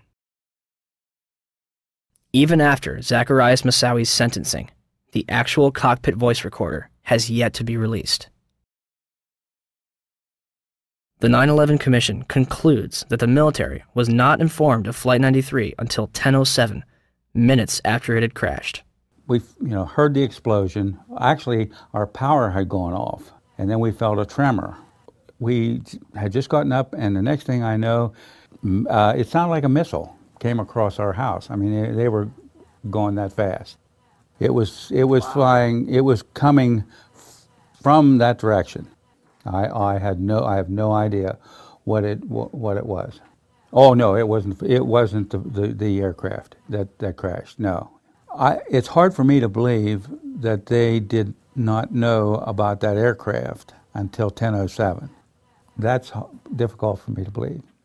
Despite the discussions about military assistance, no one from FAA headquarters requested military assistance regarding United 93, nor did any manager at FAA headquarters pass any of the information it had about United 93 to the military. A year after 9/11, military officials were telling an entirely different story, that Flight 93 was being tracked. In the Pentagon Command Center, there's a report of another hijacked plane, United Airlines Flight 93. We received a report from the FAA that Flight 93 had turned off its transponder, had turned, and was now heading towards Washington, D.C. The decision was made to try to go intercept Flight 93. The rules have changed. We could do something about it now. Colonel Bob Marr is in command at the Northeast Air Defense Sector Base in Rome, New York. The words that I remember as clear as day was, "We will take lives in the air to preserve lives on the ground." Marr orders his air controllers tell the pilots to intercept Flight 93. United Airlines Flight 93 will not be allowed to reach Washington, D.C. The closure time came and went, and nothing had happened. So you can imagine everything was very tense. Flight 93 is about 175 miles north and west of Washington, flying over Somerset County, Pennsylvania.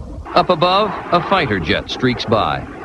It was about, 10:03 that the fighters reported that Flight 93 had crashed. Eventually, of course, we never fired on any aircraft. When you heard the plane was down without a shot being fired at it, do you remember what you said? We just witnessed an act of heroism. Was Flight 93 downed by hijackers in an open field in Shanksville, Pennsylvania? Or is the truth being withheld from the public?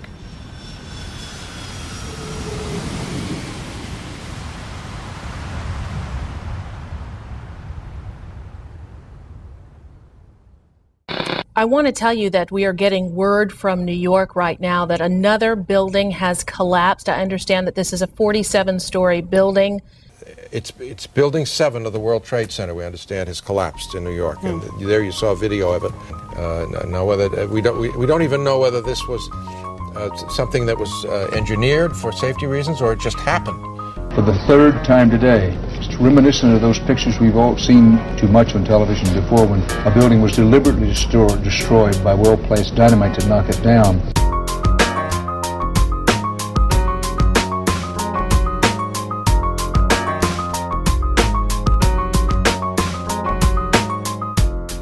In 1984, construction began on World Trade Center Building 7, a 47-story office building, 570 feet tall, and 300 feet away from the North Tower. It opened to the public in 1987 and housed offices for Department of Defense, Securities and Exchange Commission, and the Internal Revenue Service. Building 7 was considered the Central Intelligence Agency's largest station outside of Washington, D.C., and was also the Secret Service's biggest field office. Numerous cases would be closed due to its destruction. On June 8, 1999, Mayor Rudolph Giuliani's Office of Emergency Management Command Center on the 23rd floor is opened. The command center on the 23rd floor is bulletproof and bomb-resistant, with its own air supply and generators. It's linked to city airports, the Coast Guard, and the Pentagon. Computers will soon have detailed blueprints of every major building in New York City, as well as evacuation routes. Hurricanes and heat waves would be handled here, as well as terrorist attacks. Though New York officials say their facility is not impenetrable, they're confident it could handle even the worst crisis imaginable. Deborah Fayerick for CNN, New York. The 50,000 square foot center has reinforced, bulletproof, and bomb-resistant walls, its own air supply and water tank, beds and showers, and 3 backup generators. It has countless monitors which oversee police and fire department responses, and it is staffed around the clock. Hours before the first plane would strike the World Trade Center, Building 7's alarm system would be placed on test status at 6:47 a.m. for a scheduled period of 8 hours.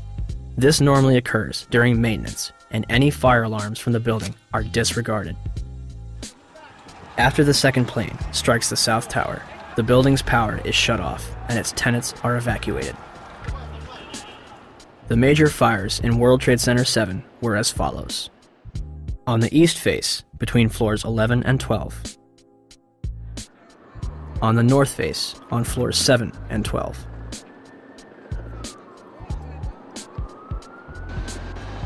On the west face, between floors 29 and 30. Smoke obscures the entire south face of the building.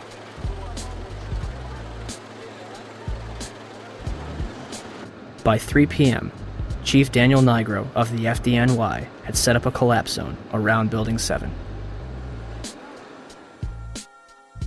After 4 p.m., news outlets began reporting that the building had collapsed. We are getting information now that one of the other buildings, Building 7, in the World Trade Center complex is on fire and has either collapsed or is collapsing. We've got some news just coming in, actually, that the Salomon Brothers building in New York, right in the heart of Manhattan, has also collapsed. Now, more on the latest building collapse in New York. You might have heard a few moments ago I was talking about the Salomon Brothers building collapsing.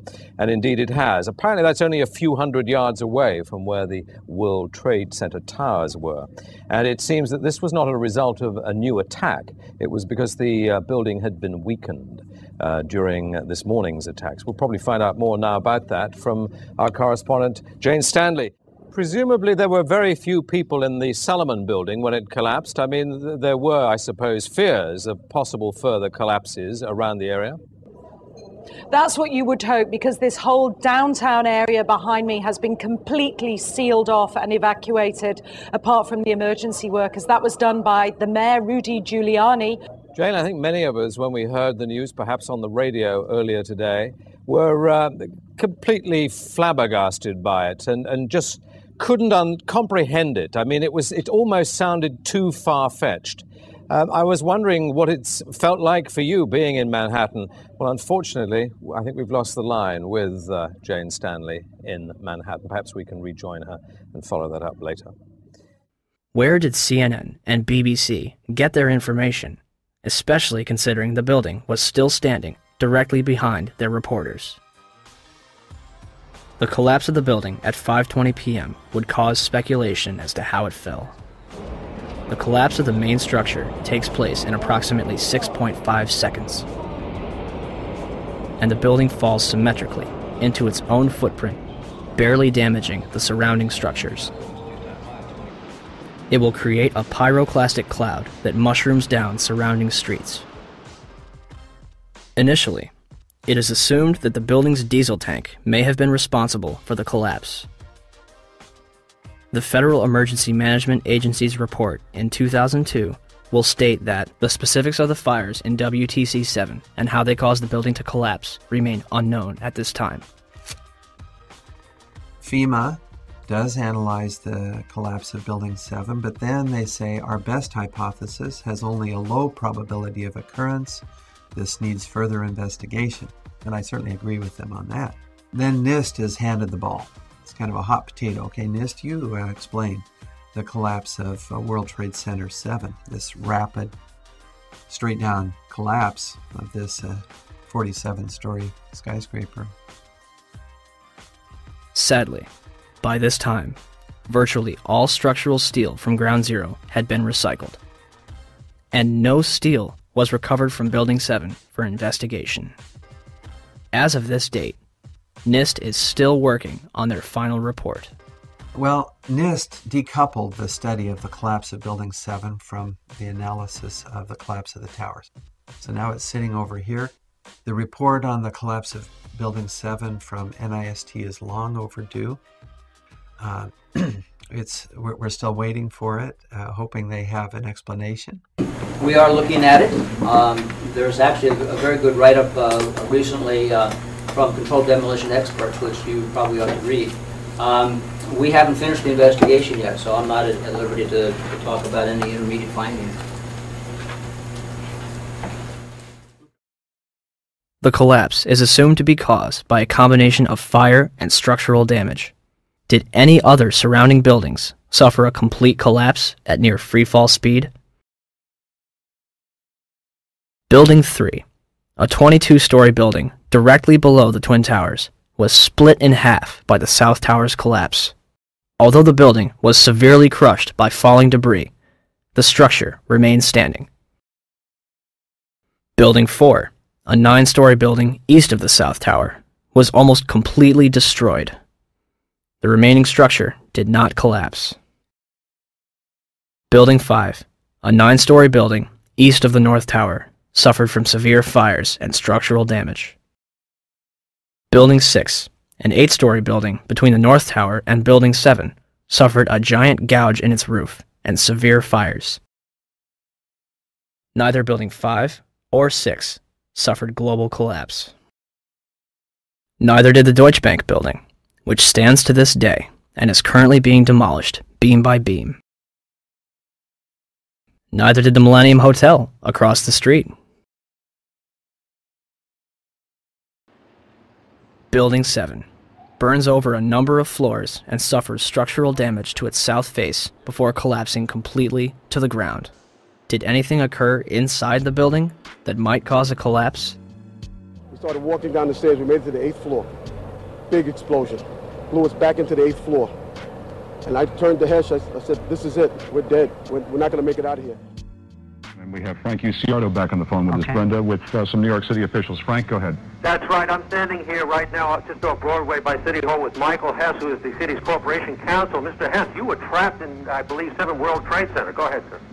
Yes, I was. I was up in the Emergency Management Center on the 23rd floor, and when all the power went out in the building, another gentleman and I walked down to the 8th floor where there was an explosion, and we've been trapped on the 8th floor with smoke, thick smoke all around us for about an hour and a half. But the New York Fire Department, as terrific as they are, just came and got us out. Their experience is mentioned by NIST's interim report on Building 7. However, the authors claim it is the collapse of the North Tower. The glass on the ground floor was not even blown out. Would debris and smoke rushing up the stairway be described as an explosion? So, we have a 47-story steel-framed skyscraper, which housed various government agencies and numerous important documents, damaged less than the other World Trade Center buildings. At 5:20 p.m., all structural elements inside Building 7 simultaneously fail, and it collapses symmetrically, imploding into a pile of rubble. This building had 81 columns, 24 core and 57 perimeter, running from the basement to the roof. For the building to have collapsed the way it did, all 81 of these columns had to collapse simultaneously. Could fires on a few floors have heated up all these columns to the breaking point at the same time? Let's ask the 9/11 Commission. Governor Keane, may I ask another question, please? At 5:20 p.m. on September 11th, World Trade Center building number 7, 47-story modern frame steel skyscraper that no plane hit, collapsed into a neat little pile onto itself and exhibiting all the characteristics of controlled demolition. FEMA, in their investigation, didn't say that. They said that fire must have knocked it down, but they couldn't figure out how. Video evidence shows what appears to be explosive squids going up the side of the building from south to north or from bottom to top as the building collapsed.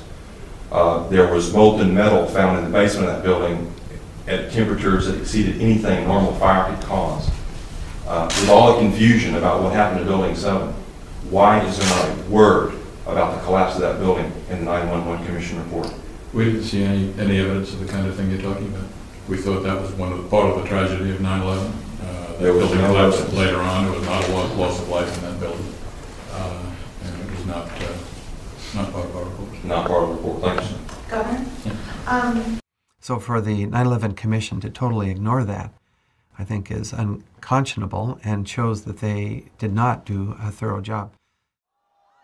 Did Building 7 collapse because of damage from the falling North Tower? Or was it also a controlled demolition? Die moesten het doen terwijl het binnen nog brandde.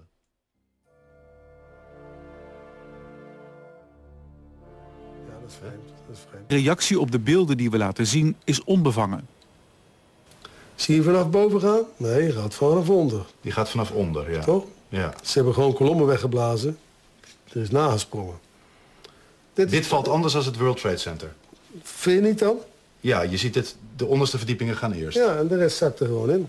Dus dit is controlled demolition. Zeker weten? Zeker weten.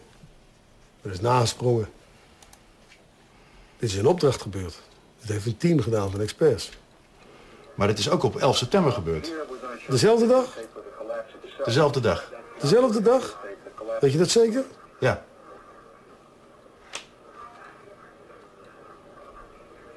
Was het zeker weten de 11e? Dat kan geen waar zijn. 7 uur nadat de World Trade Center naar beneden viel. Ja? Hebben ze hard gewerkt.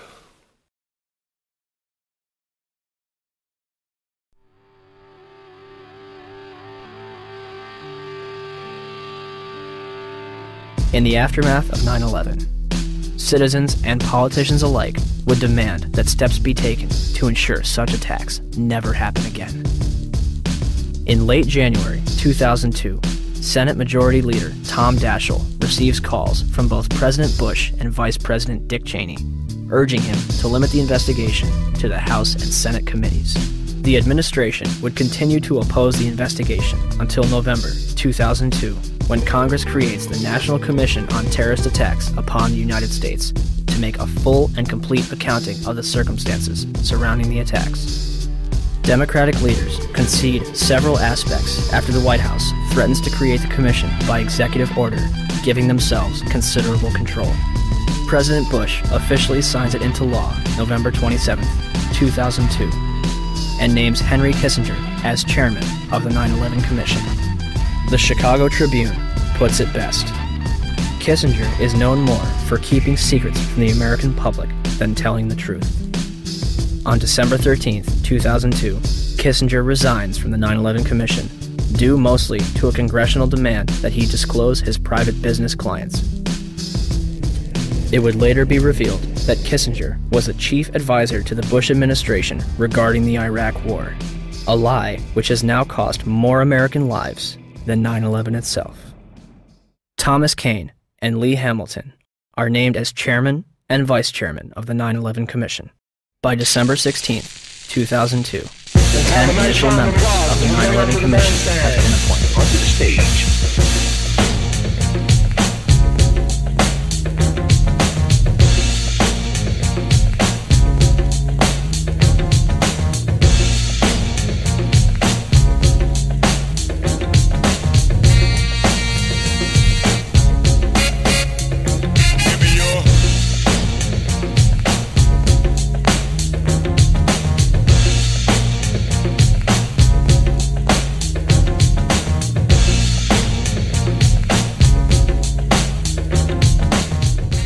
And the man missing from this picture? Philip Zelikow, Executive Director. He would shape both the commission and its final report.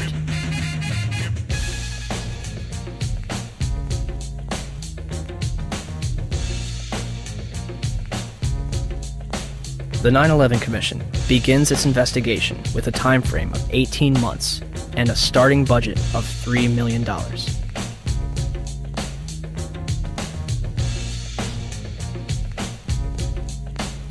January 27, 2003.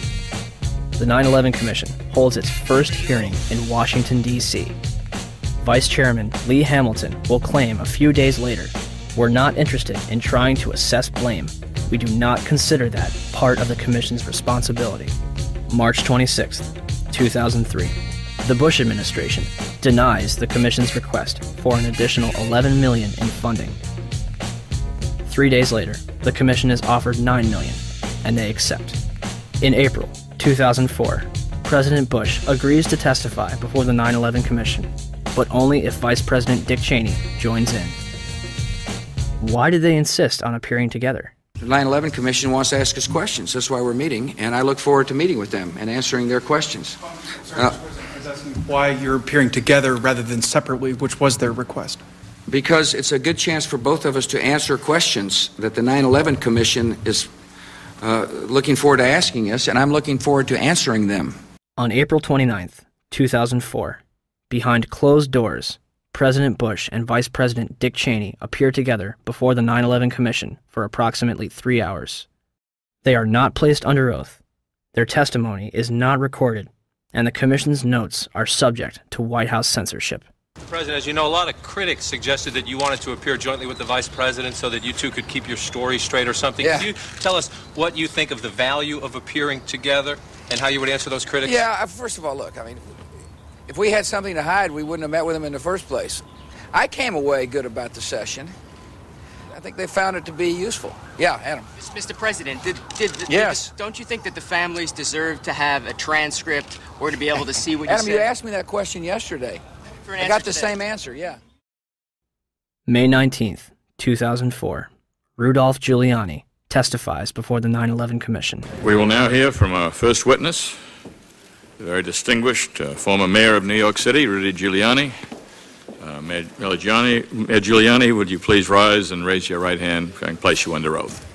And the fact that so many of them interpreted it that way kept a much calmer situation and a much better evacuation. These people. I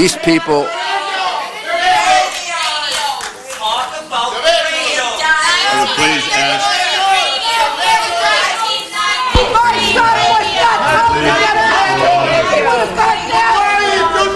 My son was murdered!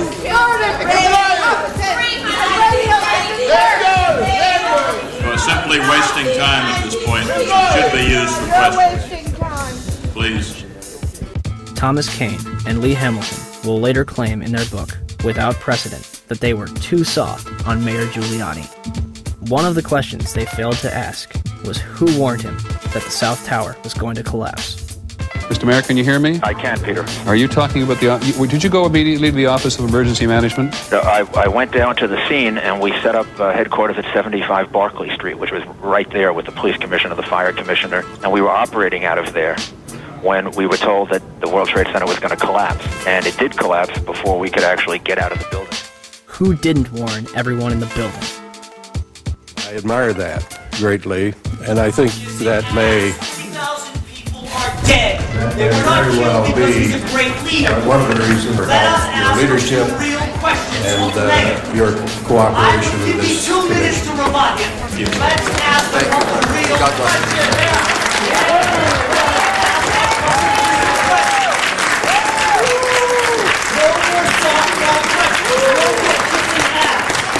My brother's a fireman.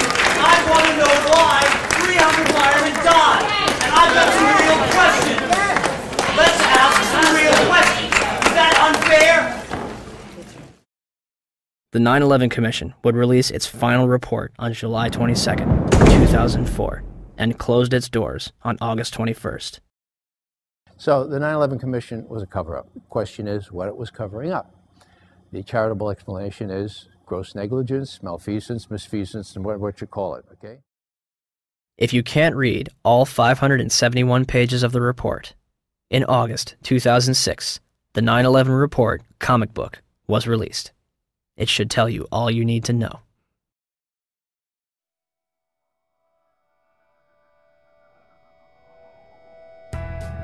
On the morning of September 11th, 19 Arabs boarded 4 commercial airliners at 3 different airports and crashed them into the World Trade Center and the Pentagon, with 0 military intervention. Or, we have been and continue to be lied to about the events of September 11th, and that elements within the United States government and mainstream media continue to cover up the truth. These are the same people that lied about weapons of mass destruction.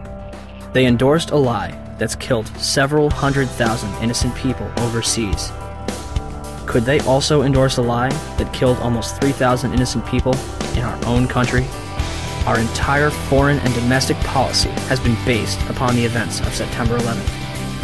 It has enabled the passage of Patriot Act 1 and 2,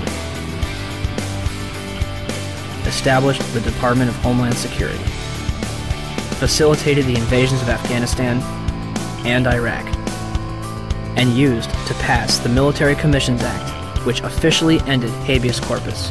Habeas corpus in Latin means you have the body. It's a provision in the law where no one can just scoop up someone, put them in a black hole, and keep them there without that person having the right to appeal to a court and say, you have the body, now what do you charge this person with, and what redress does he or she have?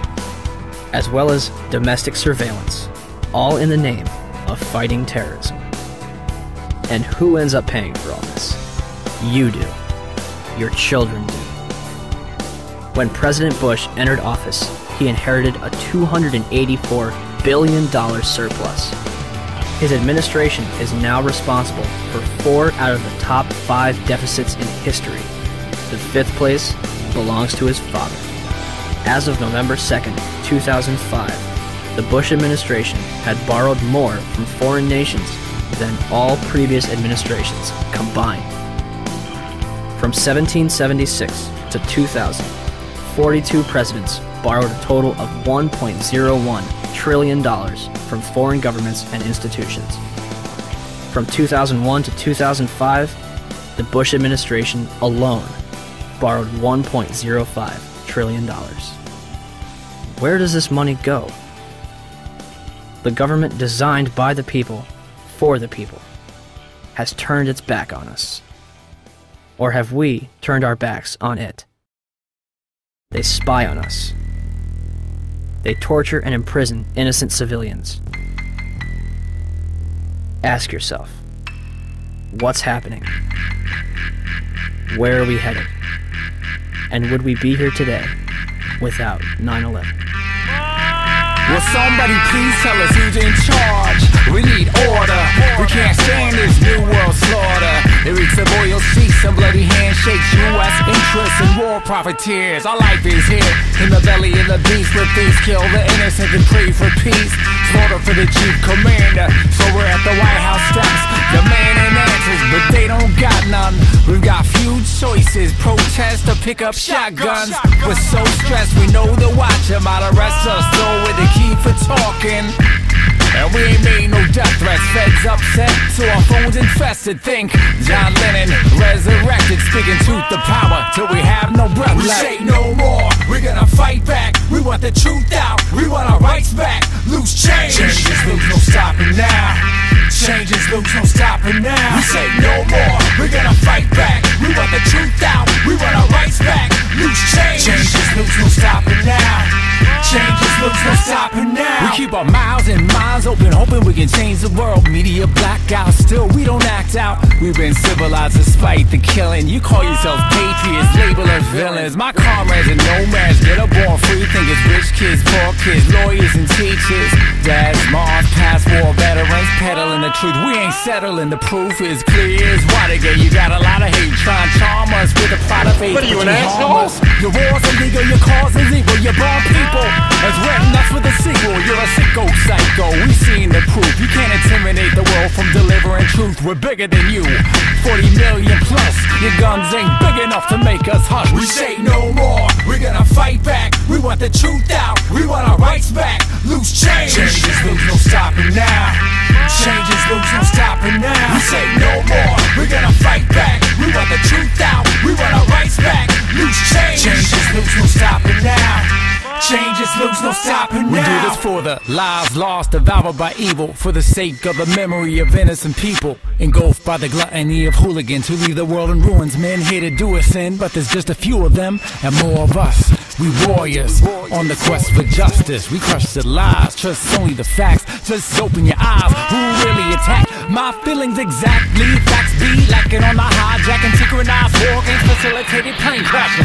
And they wonder why we keep asking questions. Am I lesson lady liberty like it's a profession? So here we are, the infantry. We the people simply need to start a revolution of our minds, and eventually the crime of the century will finally be solved. Until then, we stand tall and say no more. We're gonna fight back. We want the truth out, we want our rights back. Loose change, changes loose, no stopping now. Changes loose, no stopping now. We say no more, we're gonna fight back. We want the truth out, we want our rights back.